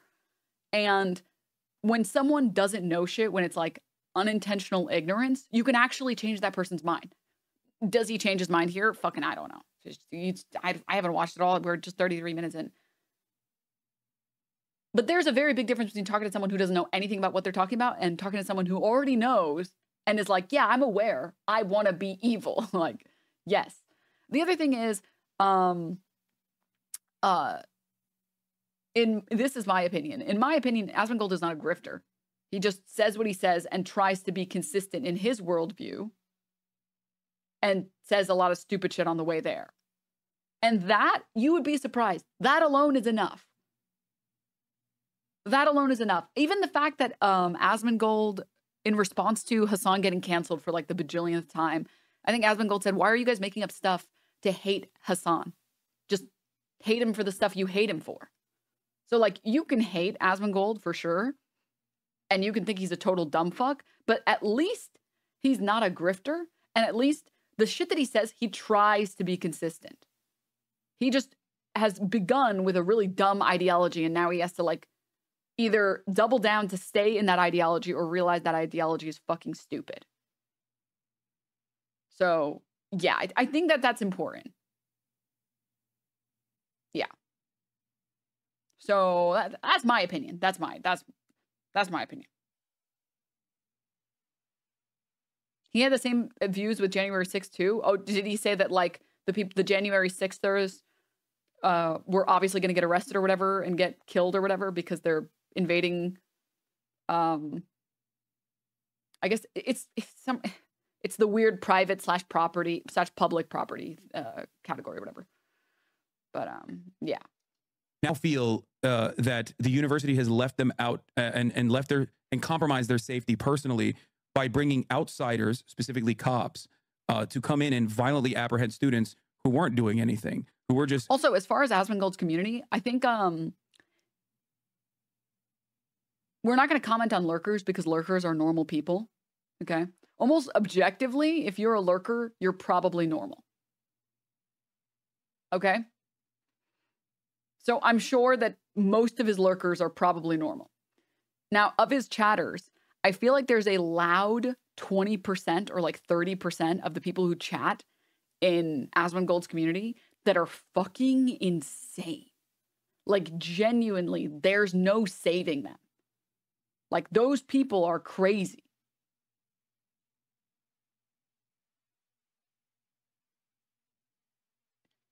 Like, to be honest, it was very funny though, seeing Asmongold's chatters talk about me and they're like, her career is over. It's like, You're so dumb. It's funny. It's like, it's funny how dumb you are.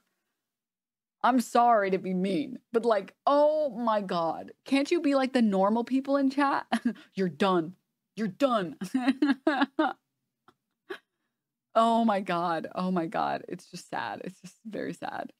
Also, enlightened centrism is very alluring. Self-consistency becomes the dominating goal, so much so that you forget whether certain things are just or unjust as long as you can square everything. Yes.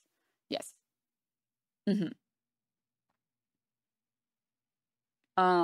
Pet please. Thank you for the 2 months. But yeah. Yeah. Just like DGG saying Hassan has fallen off and his career is dead because he only had 20K for some period of time. Utter delusion and embarrassment, really. Yeah, I mean, it's the same thing. It's the same shit. It's the same bullshit. It's the same shit. And you have to understand that the people in that community, not taking a side, but didn't you recently put a bounty on Asmon? No. No. Try again. But you have to understand the same people that are concerned trolling and they're like pearl clutching about my bounty, my very serious bounty. These are the same people that like want to dox me. They're the same people. They just say whatever they think they can say to make themselves or their enemies look bad, to make themselves look better and to make enemies look bad. It's the same people who get mad about cancel culture as well. Yeah, it's never about actual any real accountability. Yeah, exactly. Yeah. So, let's get back into it, shall we? Not harming anyone, who are simply demanding in the most peaceful way they possibly can, like literally, that the university divest from a violent state that they are funding and facilitating. I get that. I also totally disagree with it. I think the university should have every right to decide who is and isn't on their property. And I think in the instances that you were giving me an example of earlier, like Brown, I think that Brown didn't ask the police to come in and Brown allowed those protests to happen. And I think that's totally fine. But if the university doesn't want those people there, I think that at a certain point, they have every right to have the police come in and remove them. And the truth is that I don't think that the police were overly violent to a lot of those people. I really don't. I mean, there's a lot of visuals of people like bleeding profusely from the head, either due to getting hit in the head. But this is a common misconception as well, that like rubber bullets are fine and they're really not that bad. Like, go get hit by a rubber bullet and come back and tell me that. Especially if you get hit by a rubber bullet in like the wrong place, like on your face. Or if it's really close to you. At worst, it hurts bad. Or sorry, at best, it hurts bad. At worst, you're like, you can get blinded. I got a concussion from wood. Imagine a rubber bullet. A rubber bullet to the head can kill you. Can it? I don't know if it can or can't. I just know that it's shot with enough force that you can... I've seen people who've gotten like these gigantic bruises and like it's bloody. It's like, oh my God, Jesus, fuck. Oh, to the temple, I bet? Yeah. I mean, I know the golden rule is, unless you are using not an airsoft gun, not a BB gun, unless you're using a gun that is literally hollow, it's a prop. There's no mechanism that can even shoot anything. If you cut it open inside, it's just empty on the inside. Unless you are holding that, you do not pull the trigger with a gun at anything ever, unless you're intending to severely harm or kill that person. Maybe the one exception is like what? Paintball guns, because they're made to not cause lethal damage. And you are doing it in a place where people are wearing at least some armor and stuff. Vet here, non-lethal rounds, rubber bullets can definitely kill people. Yeah, okay. Like I said, my understanding of good gun safety is just never, ever, ever, ever, doesn't matter what the gun is, pull the trigger, pointing it at somebody else. The two instances where it's fine is like if the gun is literally hollow, there's no firing mechanism. There's nothing. There's nothing in it. Or like one of those toy water guns that only like spits out a little bit of water. That's it. And that's it. Those are the only two instances where it's okay. It gets me. I get so terrified when people point guns that aren't loaded at people. It's like, dude, stop. Like, stop. I understand that there's nothing in there. First of all, what if you're wrong? What if you made a mistake? Okay. Or people who fill it with like or like air guns, airsoft guns, or like BB guns or whatever. It's like, no, it's fine. It's not that bad. It's not that serious. It's like, no, dude, don't fucking point it at someone. Stop. Oh my God. No, never, ever, ever. Never, ever, ever, ever, ever, ever. That's rule number 1. You treat every gun as if it's loaded. Yeah. It's so scary. Also, we have the 8th Amendment, punishment fit the crime. Protesters were charged with misdemeanors. Just because you're trespassing peacefully doesn't mean the cops can just kill you. Yeah. Oh, for sure. Yeah. My brother shot himself in the hand with a BB gun because he thought it was unloaded. Oh my God. When I was in 5th grade, a kid got his dad's guns and he and his friends were playing with the unloaded guns, but they weren't, and one of them died. Oh my God.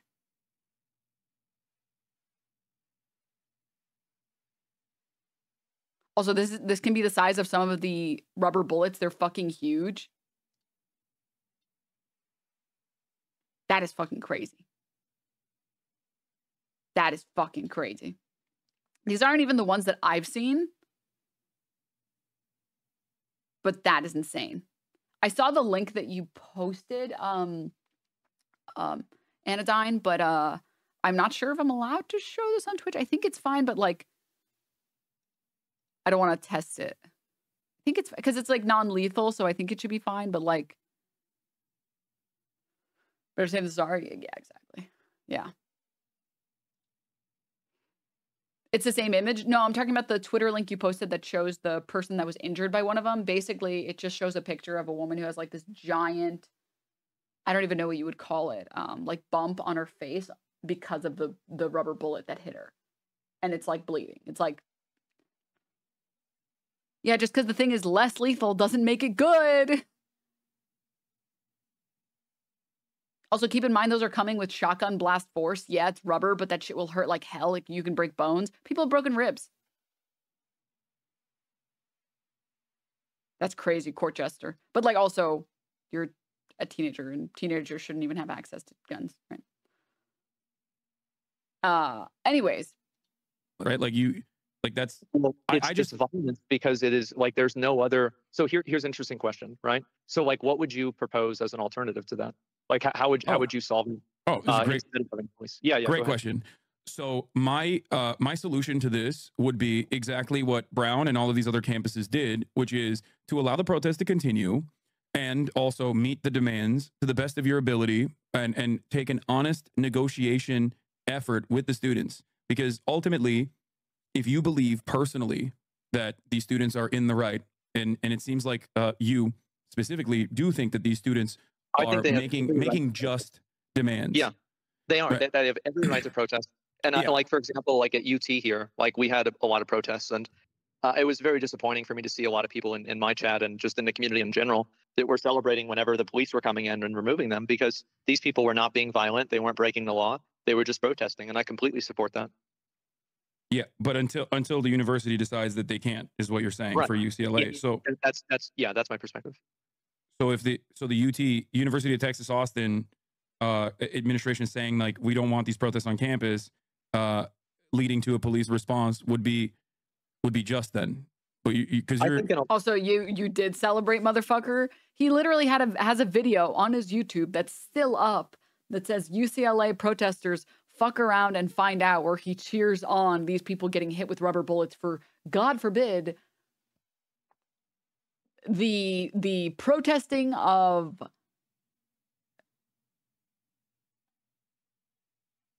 genocide. Like, I don't know. His editors make the titles. Okay, well, do you think that shit would fly with anyone else? First of all. Second of all, who is hiring his editors? He is. Also, who is laughing in the video? He is. Like, the editor is, like, not related at all. Like, it's not good enough. Audio office here. Thank you for the 5 months. Maybe the green. Thank you for the 7 months. Thank you. So I'm gonna take a stance. Okay, this is bad. This is gonna be a bad stance. It's gonna be a bad stance. Okay, which is the only reason.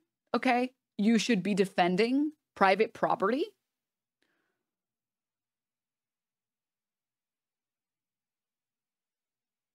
Or private property laws, or the police defending private property is for precedent. That is it. Okay? This idea, like, in my opinion, the police even showing up there was unjustified. It was unjustified and we should treat it that way, right? If the protesters were actively engaging in, like, burning the buildings down or something, okay, I understand. But in my opinion, they were unjustified to even be there. They were peacefully protesting. But if you're going to defend the police being there, all right, you desperately need to take it from the stance of precedent. Okay? Because there is a good reason to have, in current day America, private property laws. And that's so that if some piece of shit racist is showing up on your lawn, you can say, get off my property or I'll call the cops on you. And you know they listen to that shit. You have to think about how the law can work for you, not against you.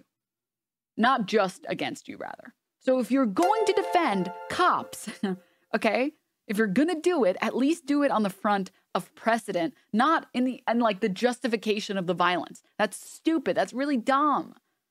That's so dumb. Anyways. Also, Gremlo, thank you for the gift. So, thanks. It's nice of you. What about defending my right to Eve's bunny suit, huh? I think the real positive from this debate, though, is that fence sitters in Asmon's community have heard someone who knows what's going on talk about the situation. Yes, totally agree. Yep. K-Dog Rocks, thank you for the 10 months. Miss Noob said thank you for the gift sub. Thank you. And also, Old Thumb, thank you for the 2 gift subs. Dang, thank you for the 5 gift subs. Thank you, guys. Thank you all. That's really nice of everyone. Go ahead. No, go. You go ahead. Yeah. So I think that it really kind of depends on the situation. In general, I think the answer to that is probably yes. But I'm sure that there are probably some circumstances, especially with people that are just there and not taking up space and are just talking and not really like obstructing anyone, not setting up encampments, and they're just there. Yeah, I would think that's really kind of fucked up for them to remove them for that reason. But in the context of what happened at UCLA, I don't think that it was fucked up because it had been going on for multiple days. And, you know, like it doesn't, like, I mean, let's be real. Who really gives a fuck about the, you know, the pavement and everything? But they are graffitiing everything and they're destroying a lot of things. Like I see windows getting knocked out in multiple different places. I don't think there were any windows knocked out of UCLA. You might be confusing that with Columbia. And the only windows that were knocked out. Right. That's what I was saying in multiple places. Yeah. Oh, yeah. Okay, no, so Columbia University, they broke into Hamilton Hall to take it over, which is, again, I will defend that as well. I have defended that. I think that's perfectly valid. I mean, I don't know. Trespassing. It's trespassing, right? Yeah, well, it's... Never ask a woman her age. Never ask a man his salary. And never ask Denims her opinion on graffiti. I think graffiti is so cool. Sorry. My bad. Guys, it's illegal. You can't do it. Stop. Stop it. Stop doing illegal things.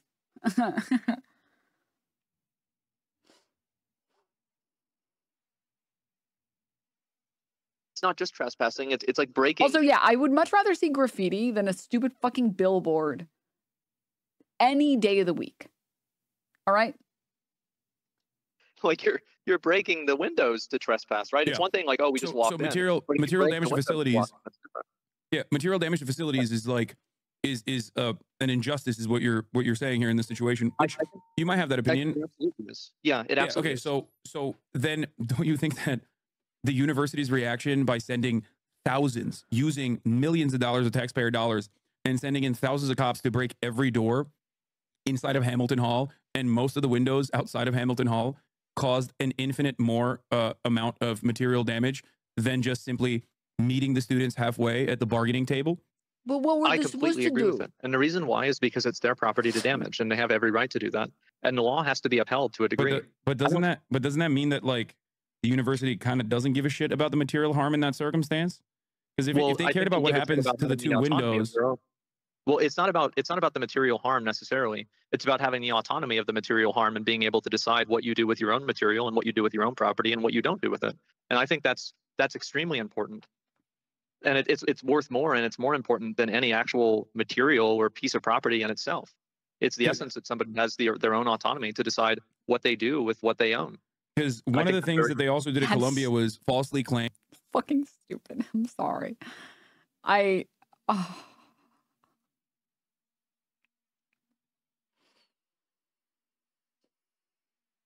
Yes, we all know that you have the right to do whatever you want to your own property. But if the people at the university are complaining that they are really upset about the property damage, and then they bring people in who do more property damage, isn't that just them showing that they don't actually care about the property damage? We're not debating on whether or not you're allowed to destroy your own property. We're saying that the university's proposed reason for caring about this is bullshit. It's fucking bullshit. Because if they cared, the last thing they would do is bring more people in to fuck up more shit. The idea that they're like, no, well, they just really get mad when other people break the stuff is so dumb. That is so fucking dumb. Can you imagine someone comes into your house and starts like breaking your windows and you're like, whoa, whoa, whoa, whoa, whoa, whoa, stop. So you call the police so they come and shoot your dog too? It's like, that's the dumbest thing I've ever heard in my life. And then you can't say you care about the stuff at that point. Because if you cared about the stuff, you would have tried to de-escalate the situation. You don't care about the stuff. You care about, like, why would they shoot your dog? Clueless. Clueless. Oh, no. I want to be you. I want to be you, Kick 808. I want to be you. Someone pull up like a chart or a diagram or something that shows how many dogs cops kill. That falsely claimed that like these students were actually harming and being anti-Semitic and like scaring Jewish students, even though ironically Jewish students were overrepresented in those arrested in the first sweep. So once again, it's the university that is claiming that police action must be met, like police action must occur upon these students because they have made up a fake reason, a bullshit reason really, that these students are somehow scaring the student population and threatening them when no such evidence existed for that, only to cause far greater harm to the student population because then they violently assaulted and arrested hundreds of students. Sharky, thank you for the gift sub. So it's like, it's a bit of a I'm cutting my nose to spite my face situation, don't you think? But it's their face to cut, and it's their decision. Well, not really. Because it is well, the students. It really is because it's their right, it's their business, and or not business. Sorry, really quickly, I just have to say something in response to a chatter. I'm not saying the protest is wrong, but to get actual change, you need to hit the source. Stop giving the school money. We know not enough people will follow this to make it work. We were talking about American protests in the last 24 years. People don't respect the protest if demands don't also include compromise. I'm not saying it's right. It's just how things are. I'm not justifying it. Literally telling you how to make a protest more impactful. I don't know how to tell you this, but no one will ever listen to you, ever, if you're not part of the cause.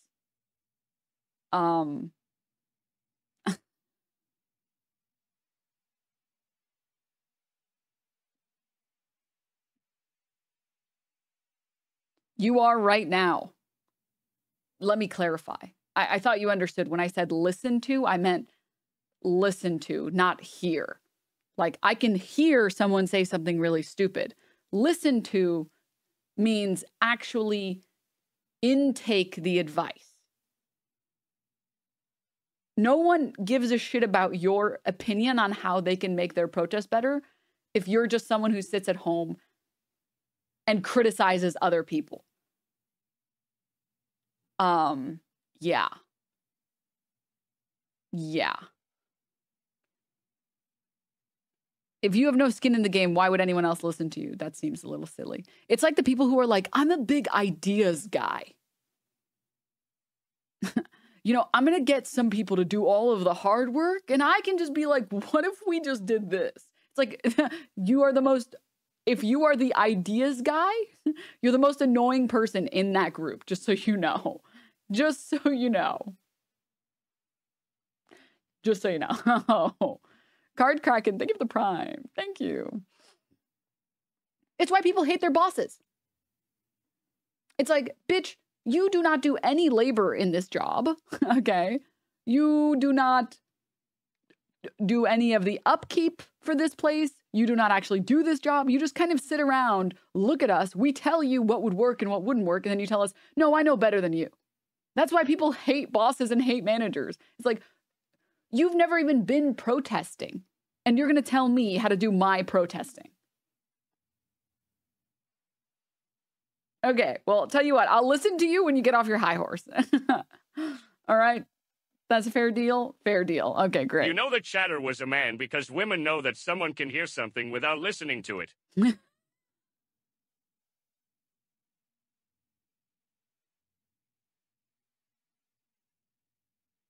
32 months of showing up to stream.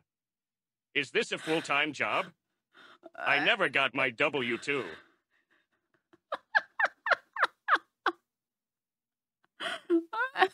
It's got the same energy as like when people make the do straight men even like women meme, and then this one guy's like, I'm literally married, okay? It's like, you know, you can be married to someone and hate them. Right? You can despise that person and everything about them, but keep them around for other reasons. It's like, just because you're married to one or dating a woman doesn't mean you like women. It just means you like being in a relationship with women. I want mine too. My taxes are late. Oh, Dame cat. Isn't being married about love? What are you talking about? What? No, it's not. It's about taxes. Duh. That is the real reason to get married. Taxes and insurance. Come on. Think. Think, Mark. Bane, thank you for the 6 months. Thank you. I guess you could say. But it's their university. No, universities are a business for sure. Yeah, no, I think that in some cases you're probably right. And I think also like a lot of the people that were being violently arrested, I think it takes two to tango in a lot of cases. And I think a lot of these people are being violently arrested, but they're also not complying with what the police are wanting. They're actively breaking the law. And I don't think that's something like, how do you... like? Wait, is he on his slime train as well? Like, so you bring up a really good point. Like, well, like, let me, like, yeah, how do you deal with a person that is actively resisting you and won't obey the law? Because I feel like you have to restrain them somehow, don't you? So you actually bring up a really good point that I love this conversation. This is not a gotcha at all. Have you ever been arrested? No, I have not. Okay, so I have. I've been pulled over. I've been like detained, but I've never been arrested. Yeah, so I have. And it's not. I promise you, it's not a gotcha at all. The reason why I'm bringing this up is because so resisting arrest is what is always like a tack-on charge. Yeah. Because cops, oftentimes, I'm sure you've seen like body camera footage. Well, they'll be like, "Oh, stop resisting," while they literally have like their knee on the neck of a suspect already. Oh, yeah. You know what I mean? It's on the ground, and it's technically a bullshit charge. And here's why: because getting handcuffed physically, like physical restriction, physical apprehension, is actually done in such a way that your body cannot contort in that way. So your body naturally reacts when your arms are behind your back and you're being placed in handcuffs. So it's actually one of those laws that is... Yeah, maybe it's just me. I find it funny that Asmon going so hard about obeying the law. Meanwhile, his stream lives or dies based on developers and other creators claiming his content. Yes, yes, yes. Yeah. Oh, yeah. It's silly. Like, nobody builds their moral compass based on the law. And using the law to, like, defend stuff is dumb. It's always been dumb. It always will be dumb. The law is our best attempt at putting morality into words. Meanwhile, morality is something where you know it when you see it. When you see something that's wrong, you know it's wrong. When you see something that's right. You know it's right. It's not the only reason you should follow the law, okay, is so you don't get into legal trouble. Everything else you should just do because you want to be a good person. Like, you shouldn't not murder because the law says so. You shouldn't not murder because murder's fucked up to do. Like, the legal system is only good for making sure. The only reason you should follow the legal system is to make sure you don't get any felonies or get misdemeanors and make your life harder for no reason, because we as a country don't care about people who go to prison.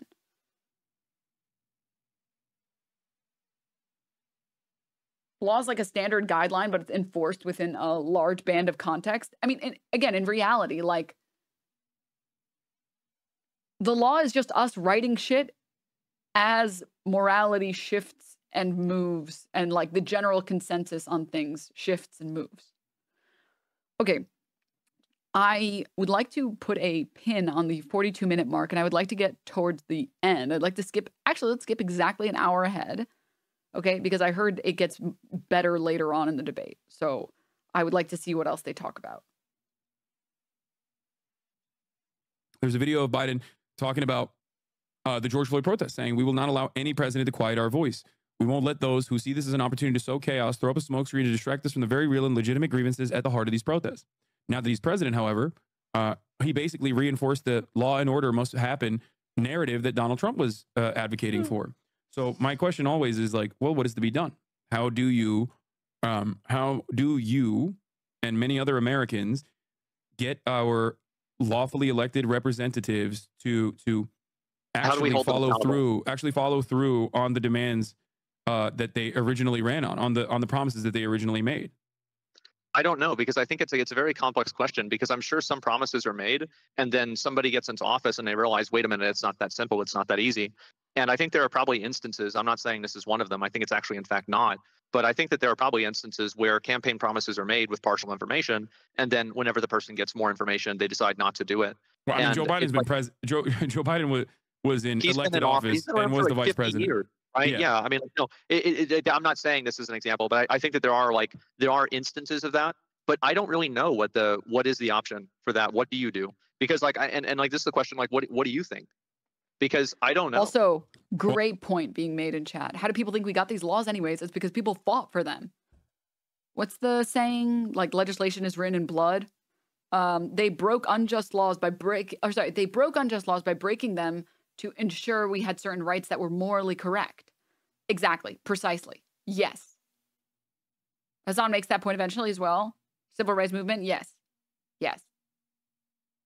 It's like, we only have the laws we have because people fought against the law.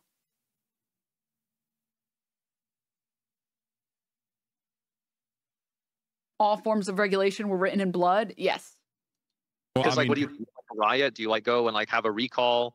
I think at a certain point, it's like, I think a lot of people get tricked into voting for, this person. And I don't know how to solve that, because the Democratic and the Republican parties are so big. It's like, how do you fight against that? But I think that like, you just kind of have to. And I don't know like what alternative you could do that would have any sort of like real meaningful impact.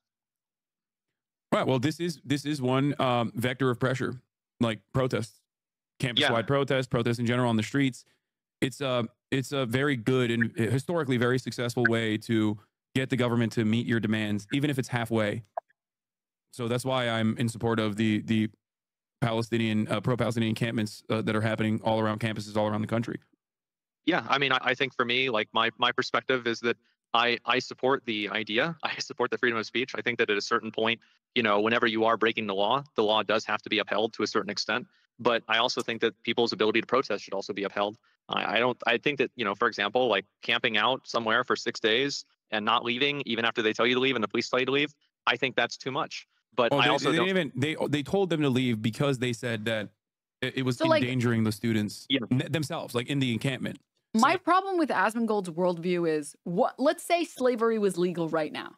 What would you do? Like, people wanted to protest and march in the streets. illegally without a permit, and they wanted to march against slavery. Nothing, I'd be a slave, dumbass. Okay, sorry. To the people who, okay, to the white people in chat, okay? Sorry, my bad. If slavery was legal in the US, would you really uphold this position? Would you really uphold the position like, well, they I don't know, they should find a different way to do this. It's against the law. It's like, it's just, that's fucking stupid. That's so stupid. White chatter, save me. Also, hi, Jenna. I stand my queen. Jenna, thank you. Thanks, Miss Jenna. Miss Yenna. I see this cat. He vibing. Vote harder, smile. Let me, do I vote for this guy that's pro-slavery or do I vote for this guy that's pro-slavery? So hard to decide. Like, that's so, it's moronic. You're saying they're not allowed to do any of these things because all of these things are illegal. And when we ask you what they should do, you suggest that they vote. There's no voting that's going to fix this problem. Like, we tried that. Like, do you have a solution that will actually work? Like anything, any actual solution that will work. You can't tell people they can't do something to fight injustice and then give them no alternative way to fight that injustice. Because when you do that, all you're saying is, I'm pro this injustice continuing. You can hide behind the law as much as you want, but in reality, what you're saying is, I don't like you trying to do this to fight against injustice. Stop making my life inconvenient, which is unbelievably selfish. It's unbelievably selfish. And that, and in that circumstance, if they truly cared about that, they could have used the police to protect the encampment rather than. Well, that's clearly not the real reason. Yeah. Yeah. Well, that's the point. That's what I mean. And if that's not the reason, and that's just simply the seasoning that they're adding on to the conversation, then there's one real reason why they're doing it, and that is because they just want the students to shut the fuck up and go away. Get the fuck out of there. Yeah, exactly. Yeah. And I think it's a bad thing. It definitely is a bad thing, but at the same time, I also think it's a bad thing for a bunch of people to just go camp out at the university for, multiple days at a time. I think that's not unreasonable. I don't think that I'm being unreasonable with this, but I also think that they're being. I don't think it's a bad thing because there's no other options at that point for people to actually make a fuss, kind of, you know what I mean, in the most peaceful ways possible. That's precisely what the students are doing because there's no other option there. Do you see what I'm saying? Like there's legitimately no other option. Just like there was no other option in the school. Like they don't have to. But then there's another school. You go to another school. That school also has the same restrictions. That school also has the same issues, right? And ultimately, you arrive at like there's no school that doesn't have this problem. And beyond that, I don't think people should have to leave their schools anyway. I think that the right thing to do in this circumstance is to make demands and to see if enough people get on board with your cause. And if enough people do get on board with your cause, even if there is violent resistance.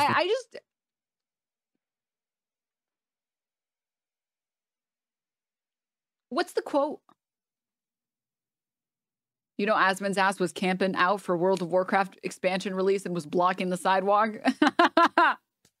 Y'all remember when GameStop was a thing? I'm not talking about the to the moon, okay? I'm talking about when you had to go to GameStop and wait in line for a physical copy of a game, okay? That's what I'm talking about, all right? I remember that shit, man. I remember. I fucking remember, dude. Back in my day.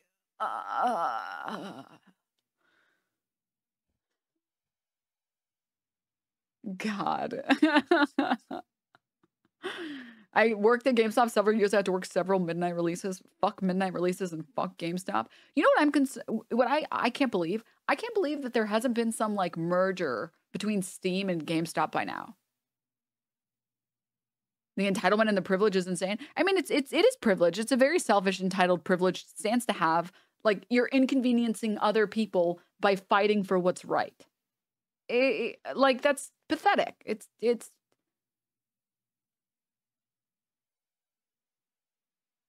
Please no. Valve isn't like that. Valve isn't fucked like that. That's true. That is true. Steam isn't a public company. Steam is the closest thing we have to a massive worker co-op. That's a good point, actually. Yeah. Yeah. I mean, do you have to have does it specifically have to be a public company to have a merger? I guess it might have to be, because there's still like an,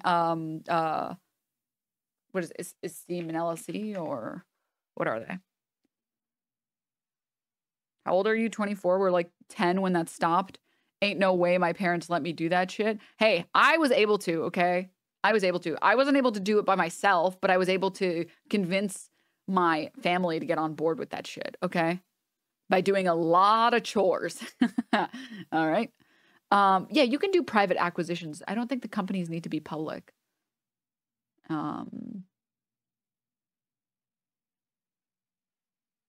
You know, Microsoft wants Valve so bad. Oh my God. Yeah. Microsoft is like, oh, we just want to destroy everything we touch. Please give us Valve.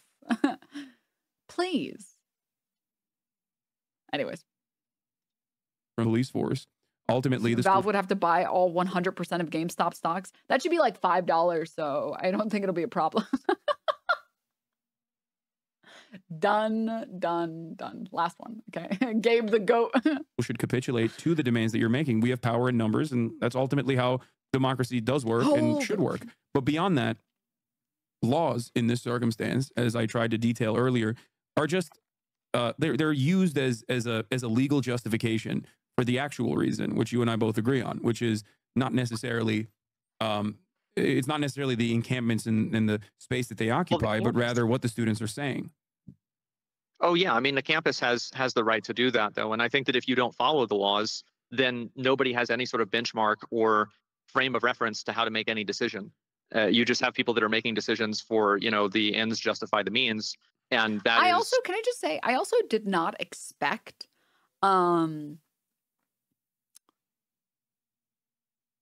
you know the saying that like you're gonna witness in your lifetime, you'll see the people who would have defended slavery.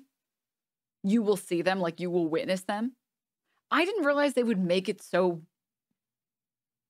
obvious, I guess. Like, I don't know how else to explain the point that I'm trying to make.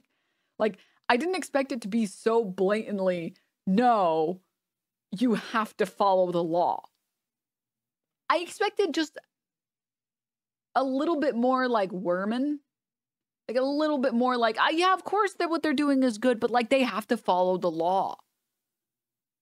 The statement is like, what you are doing now is what you would be doing during every historical movement. Yeah, that's my part. That's the thing that I don't know how people can be on the fence when it comes to fucking genocide. That's what I'm saying. Like that's what I'm saying. I'm just like, I didn't expect them to make it so easy to find them.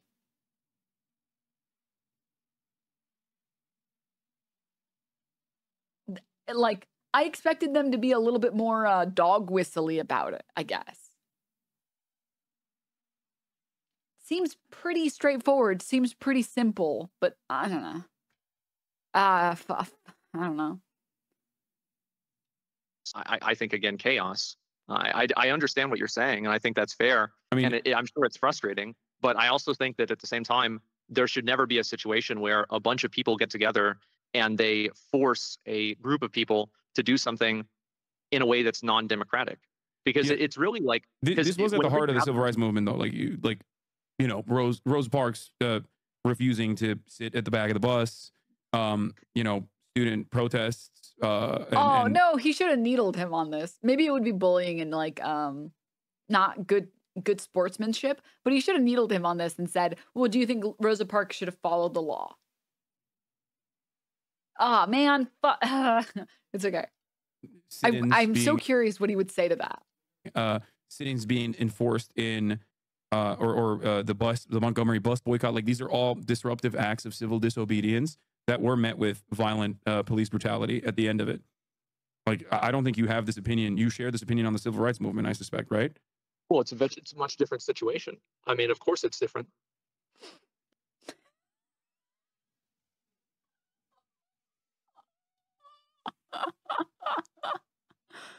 I'm going. I'm going. I am going. I'm going. I'm gone. I've left now. I'm gone. Incredible. Just fucking amazing. Just so cool. So incredible. What if there was someone on that bus that needed to go to the hospital right now? What if there was someone on that bus that Rosa Parks stopped, that inconvenienced someone, and then they got fired because they couldn't show up to work in time, huh? What about that? What about that, huh? Huh? Huh? Oh my God. It's just so stupid. It's just so dumb.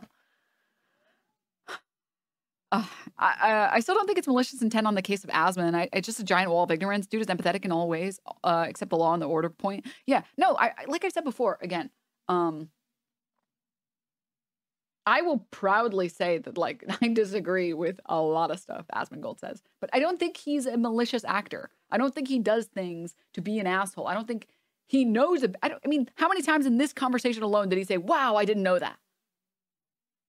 He just speaks with the confidence of a white dude who has an audience and a platform that tells him he's right all the time. That's what happens when you have that privilege and then you get an audience. That's just what happens.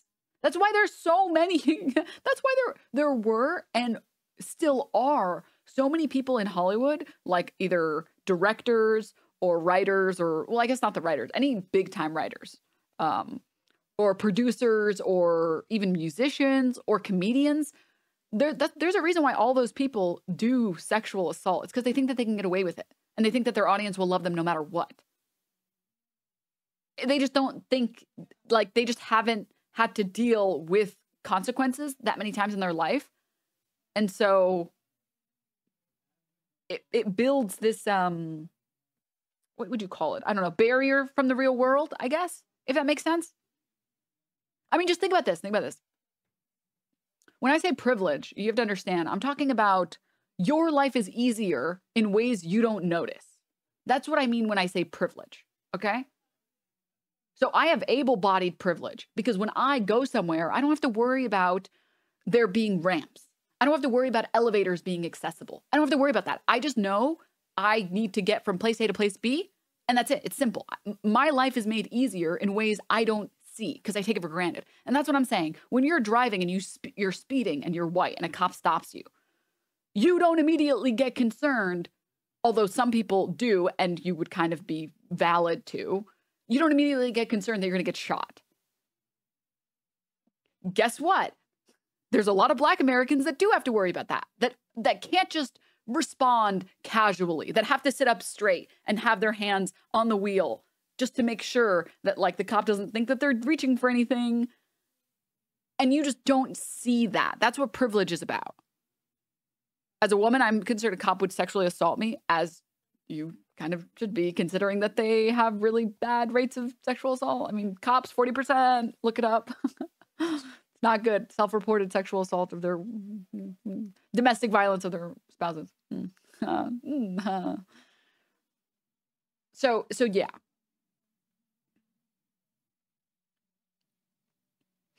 When you get stopped in a suburb as a white male, you just worry about being inconvenienced and, like, the fine. Yeah. Yeah, exactly. So, and I think it's the same thing. It's just like you just go, you live your life, and yeah, you experience hardship and all that other stuff, all right? But there's so many things that you don't see that make your life easier for you.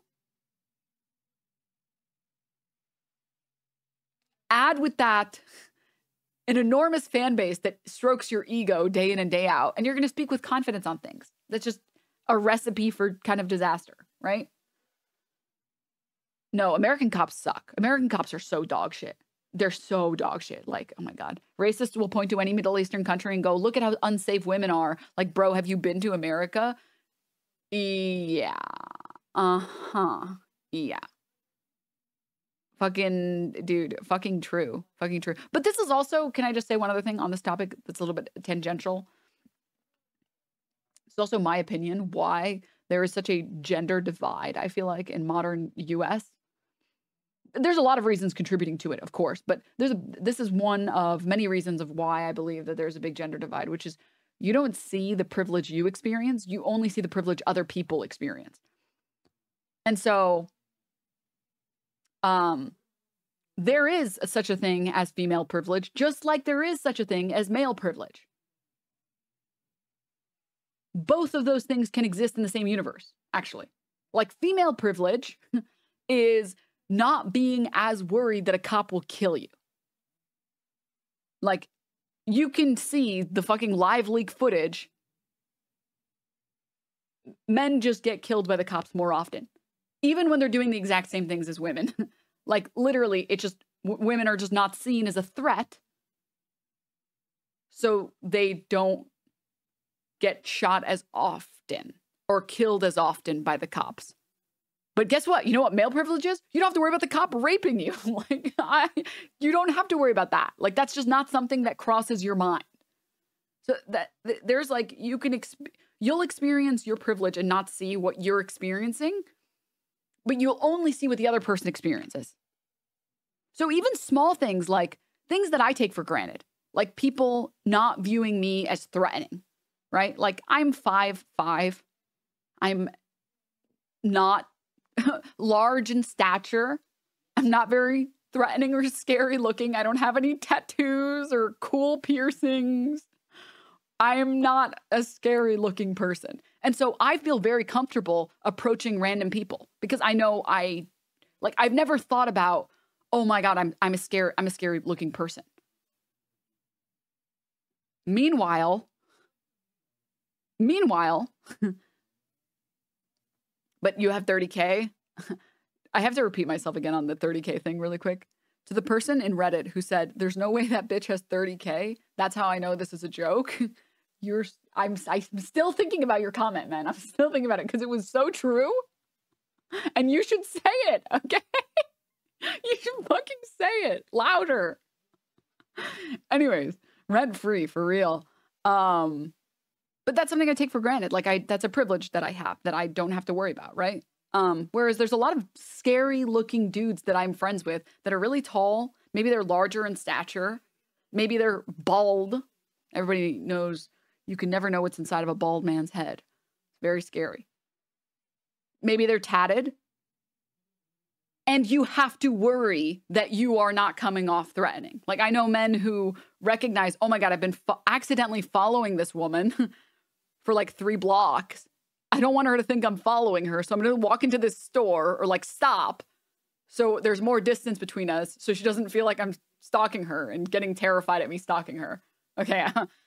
Okay. I think we've made enough distance. I can keep walking now. I don't want to terrify people just by existing. Christ. I do that? Yeah. Yeah. I've never thought about doing that before, ever. It has never been the case for me that I've actively been like, oh, I've been walking in the same direction as someone else. I can't let them think this. I don't want to be scary to them. I don't want them to be afraid of me. Because there's no one that's fucking afraid of me. Only people that are afraid of me are incels, but that's just because they're afraid of women. Like, they're like, they see one, they're like, you know, AI is going to replace you. I'll have you know. It's like, okay, dude. All right. Boo. Ah! Jump scare. Anyways. Yeah, that was kind of a tangential point I wanted to go on. That, like, yeah, there's privilege. Yeah, you have some privilege. And when you're not aware of your privileges and you have a relatively sheltered life, it's easy to have assumptions about things and think you should just follow the law, especially because in my experience, it's generally speaking that only minorities are very, like, not only minorities, that's an incorrect statement. It's generally my experience that more often than not, minorities that I meet tend to be very, like, about the law, and they're like, yeah, the legal system is really perfect. But the majority of people that are benefited by the law tend to think that the law is always good. There's always, you know, which, anyways, let's watch a little bit more. I want to see if there's anything else interesting that goes on here. I mean, like, one of them you're protesting against a government, and the other one you're protesting against a university. A university isn't a government. Okay, well, state universities. Well, they did protest against universities as well during the civil rights movement. So what I'm saying is that I think that if you're talking about the actual, what do you call it? If you're talking about actual laws, then yeah, people, if they want to protest, the best way to protest is to fucking vote. Like, that's what needs to happen. Like, I don't think that you can rely on just getting a bunch of people together and then hopefully the government is going to do what you want. Because also, like, just because there's a lot of people protesting doesn't always mean that that means that that's what the majority of the people want. Guys, because the majority of the people did not want. He's going to say psych right now. He's going to say, I was just kidding right now. Right now, he's going to say it. You know, any kind of desegregation in general. It depends probably on where, but I think that in some cases you're probably right. You know, where guys, he's gonna say it. He's gonna say, "I'm just kidding." Wait. It's like March the, especially, you know, like especially in the South, yeah. That, yeah, you're right about that.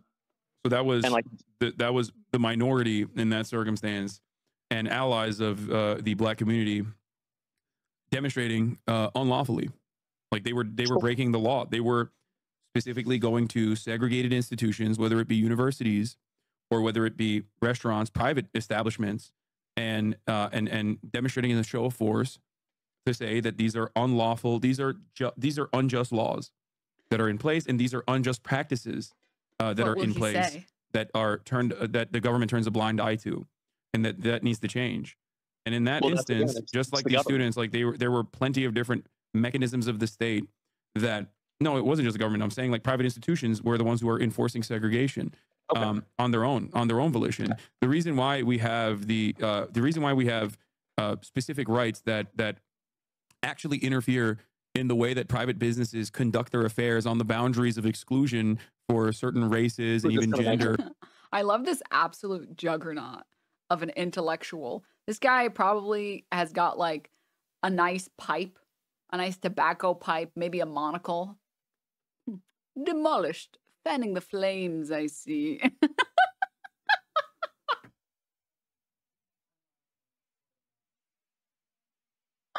Just excellent, excellent, excellent, excellent, excellent. Love the cosplay. +1 RP. Okay. Yeah, discrimination is specifically because, and this was the segregationist argument at the time, which was just let the businesses do whatever they want. I'm sure that people will take their dollars elsewhere, but it didn't work that way. Plenty of people actually genuinely loved the idea that there were white-only institutions. White people had more capital than Black people, especially in the South. And therefore, all of these businesses, if it wasn't for the federal government, inevitably due to a tremendous amount of protest and a tremendous amount of resistance and a lot of state violence that tried to squash this democratic resistance, if it wasn't for all of that, then, you know, we would still not have any laws that interfere in the affairs of private businesses. I just want to hear his response to this. And refuse them to allow them to discriminate. Yeah, no, I see what you're saying, definitely. I think if you're talking about the protests that are happening now, I do think that is different than the civil rights movement. It's certainly different. And whenever you're talking about the civil rights movement also, like, I don't know if we can really apply something that happened 60 years ago to something that's happening right now or 50 years ago. It's very hard for me to say. I think in some cases you're probably right. In some cases, maybe not so much. What do you mean by it's different? It's different because the entire culture is different. The way that people are making decisions is different. The way that people can vote is different. There are all of these ways that are different. I mean, so yeah, Black people were not, you know, they couldn't really vote. I mean, I guess it's not that different now because there's many different ways of legally restricting Black people from voting. But that's more complex. But ultimately, the methods were unlawful. Is he wrong though? Yes. Yes, he is very wrong, actually. Yes. Here, let's go back to the lists of why it's different. I mean, so yeah, Black people were not, you know. Our culture is different. The way that people what do you mean? Years ago. It's very hard for me to say. I think in some cases you're probably right. In some cases, maybe not so much. What do you mean by it's different? It's different because the entire culture is different. The way that people are making decisions is different. The way that people can vote is different. Culture, decisions, and how we can vote. So let's go backwards here. How we can vote. There was no candidate that you could just vote for. There was no candidate that was running on freeing the slaves. There was no candidate that was running on that without there having been dissent before then. Or like, rather not slaves, segregation. There was no candidate that decided for no reason to be like, we need to end segregation. That's not what happened. People rioted and then someone said, okay. I actually love not segregating people, actually. That's what happened. The other way around. Okay? And this is how it's been historically forever. People complain and then a candidate decides, fuck, I need to say something. I need to take a stance because people are changing their mind about this. That is what happens. Don't mind the women vote. That's way too far. Yeah. Second of all, and actually women voting is another good example. It's like what candidate was running prior to the suffrage movement? What candidate was running that just wanted to give women rights? There wasn't a candidate. There was no candidate that already, without any fight, was like, I'm willing to do this. I will be brave. You know, I didn't notice how fat your boobies are. Like, that did not happen. That did not, no, that's not what happened. People fought, and the fighting is what caused someone to take a stance and be like, I just want the fighting to end. Let's just give these people what they want. Okay? So voting has not substantially changed. At the end of the day, there are two candidates that have a reasonable chance of winning.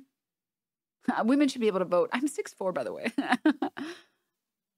Sorry, what was I saying? That's a very important point. Yes, substantially has not changed in a important way. We don't have ranked choice voting. We're still the same, basically the same two-party system. You have two people. And has anyone wondered why the anti-abortion stuff is mainly run by men? It's kind of illogical. What are you talking about? Men like to have sex. Men be having sex. Men be getting women pregnant. Men be not wanting kids. Seems straightforward to me, personally. I feel like if I was a man and I was having sex,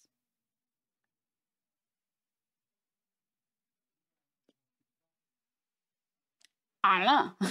I don't know. It seems pretty simple. I don't know. So what was the other thing? Our culture has changed? What the fuck does that mean? Like our culture is different? How does in what way is our culture so different that people used to be able to protest violently and now they can't? Like what is so different that has significantly changed, and how has it changed it? How has anything been changed because of it? Like that's not, you have to do more than that. You actually have to connect those points, right?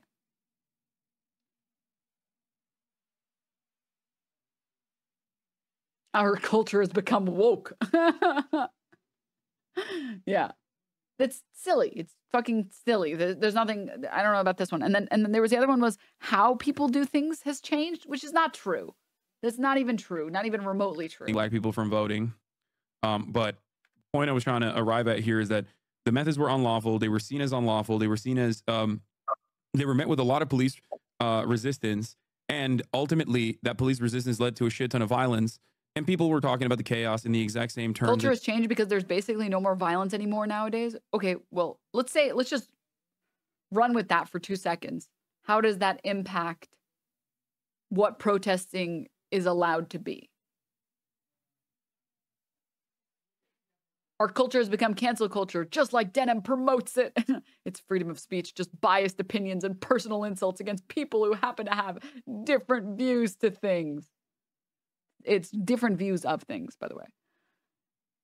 What does that have anything to do with protesting?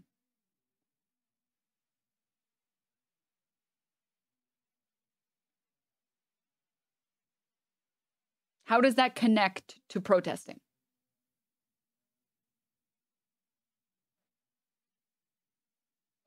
Why was it that people could protest to get women rights to vote, but people can't protest now because of cancel culture? What you have to tie the two ideas together. The exact same boundaries as they do right now with respect to the pro-Palestinian encampments. But ultimately, these students are following on the footsteps of those who fought bravely for civil rights and fought bravely against. Two different things. We changed the subject already. Don't worry.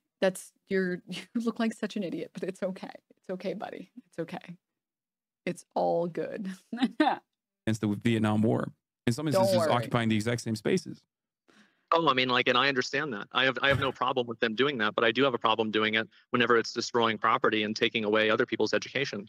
But they said that about the civil rights movement as well, is what I mean. Like, ultimately, I think I'm glad that they had the ends justify the means attitude during the civil rights movement. And I wish he asked. I wish Hassan would ask him. I need to make a change.org petition to debate Asmongold. We need to get 50,000 signatures for sure. And then someone needs to put a bounty on my head. But more importantly, I wish you would ask him why he's so obsessed with the idea of the legal system and why people need to follow the law.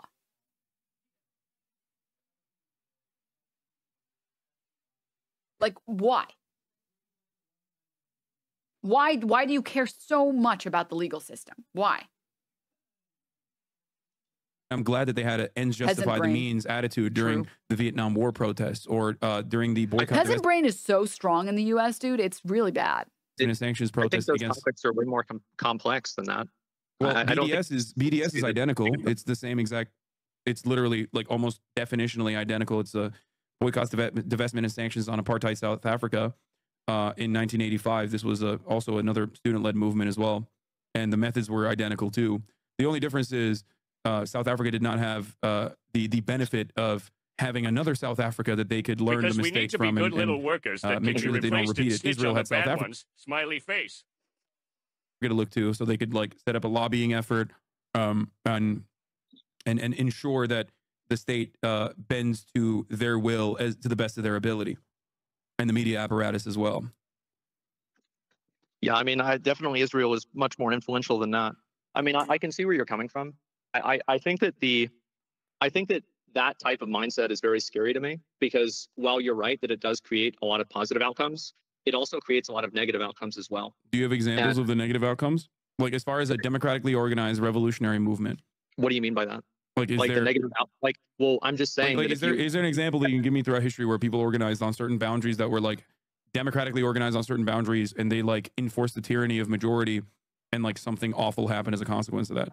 I'm sure I could think of some. I mean, absolutely. And I think it happens all the time on a very basic level. Like, for example, like during the BLM riots, people were obviously burning down buildings and doing things like that.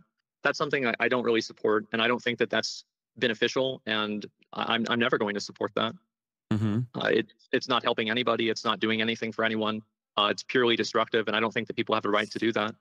I think that, yeah, you should have the right to protest. But if you use the justification for the ends justify the means, then I think that anybody the immediate problem. So this is what I mean when I say that like anyone can talk about politics. You just have to have a good foundation. And this is my opinion. This is the problem, I think, right? Where his assumption immediately is that people are just doing this thing that's disruptive for no reason. People do not organize in the tens of thousands, or in some instances, in some of the protests, hundreds of thousands for no reason. That's just not how people work. Like, if you were to pretend like this was a market, like we'll go full economics, and this is a market, people don't buy a good for no reason.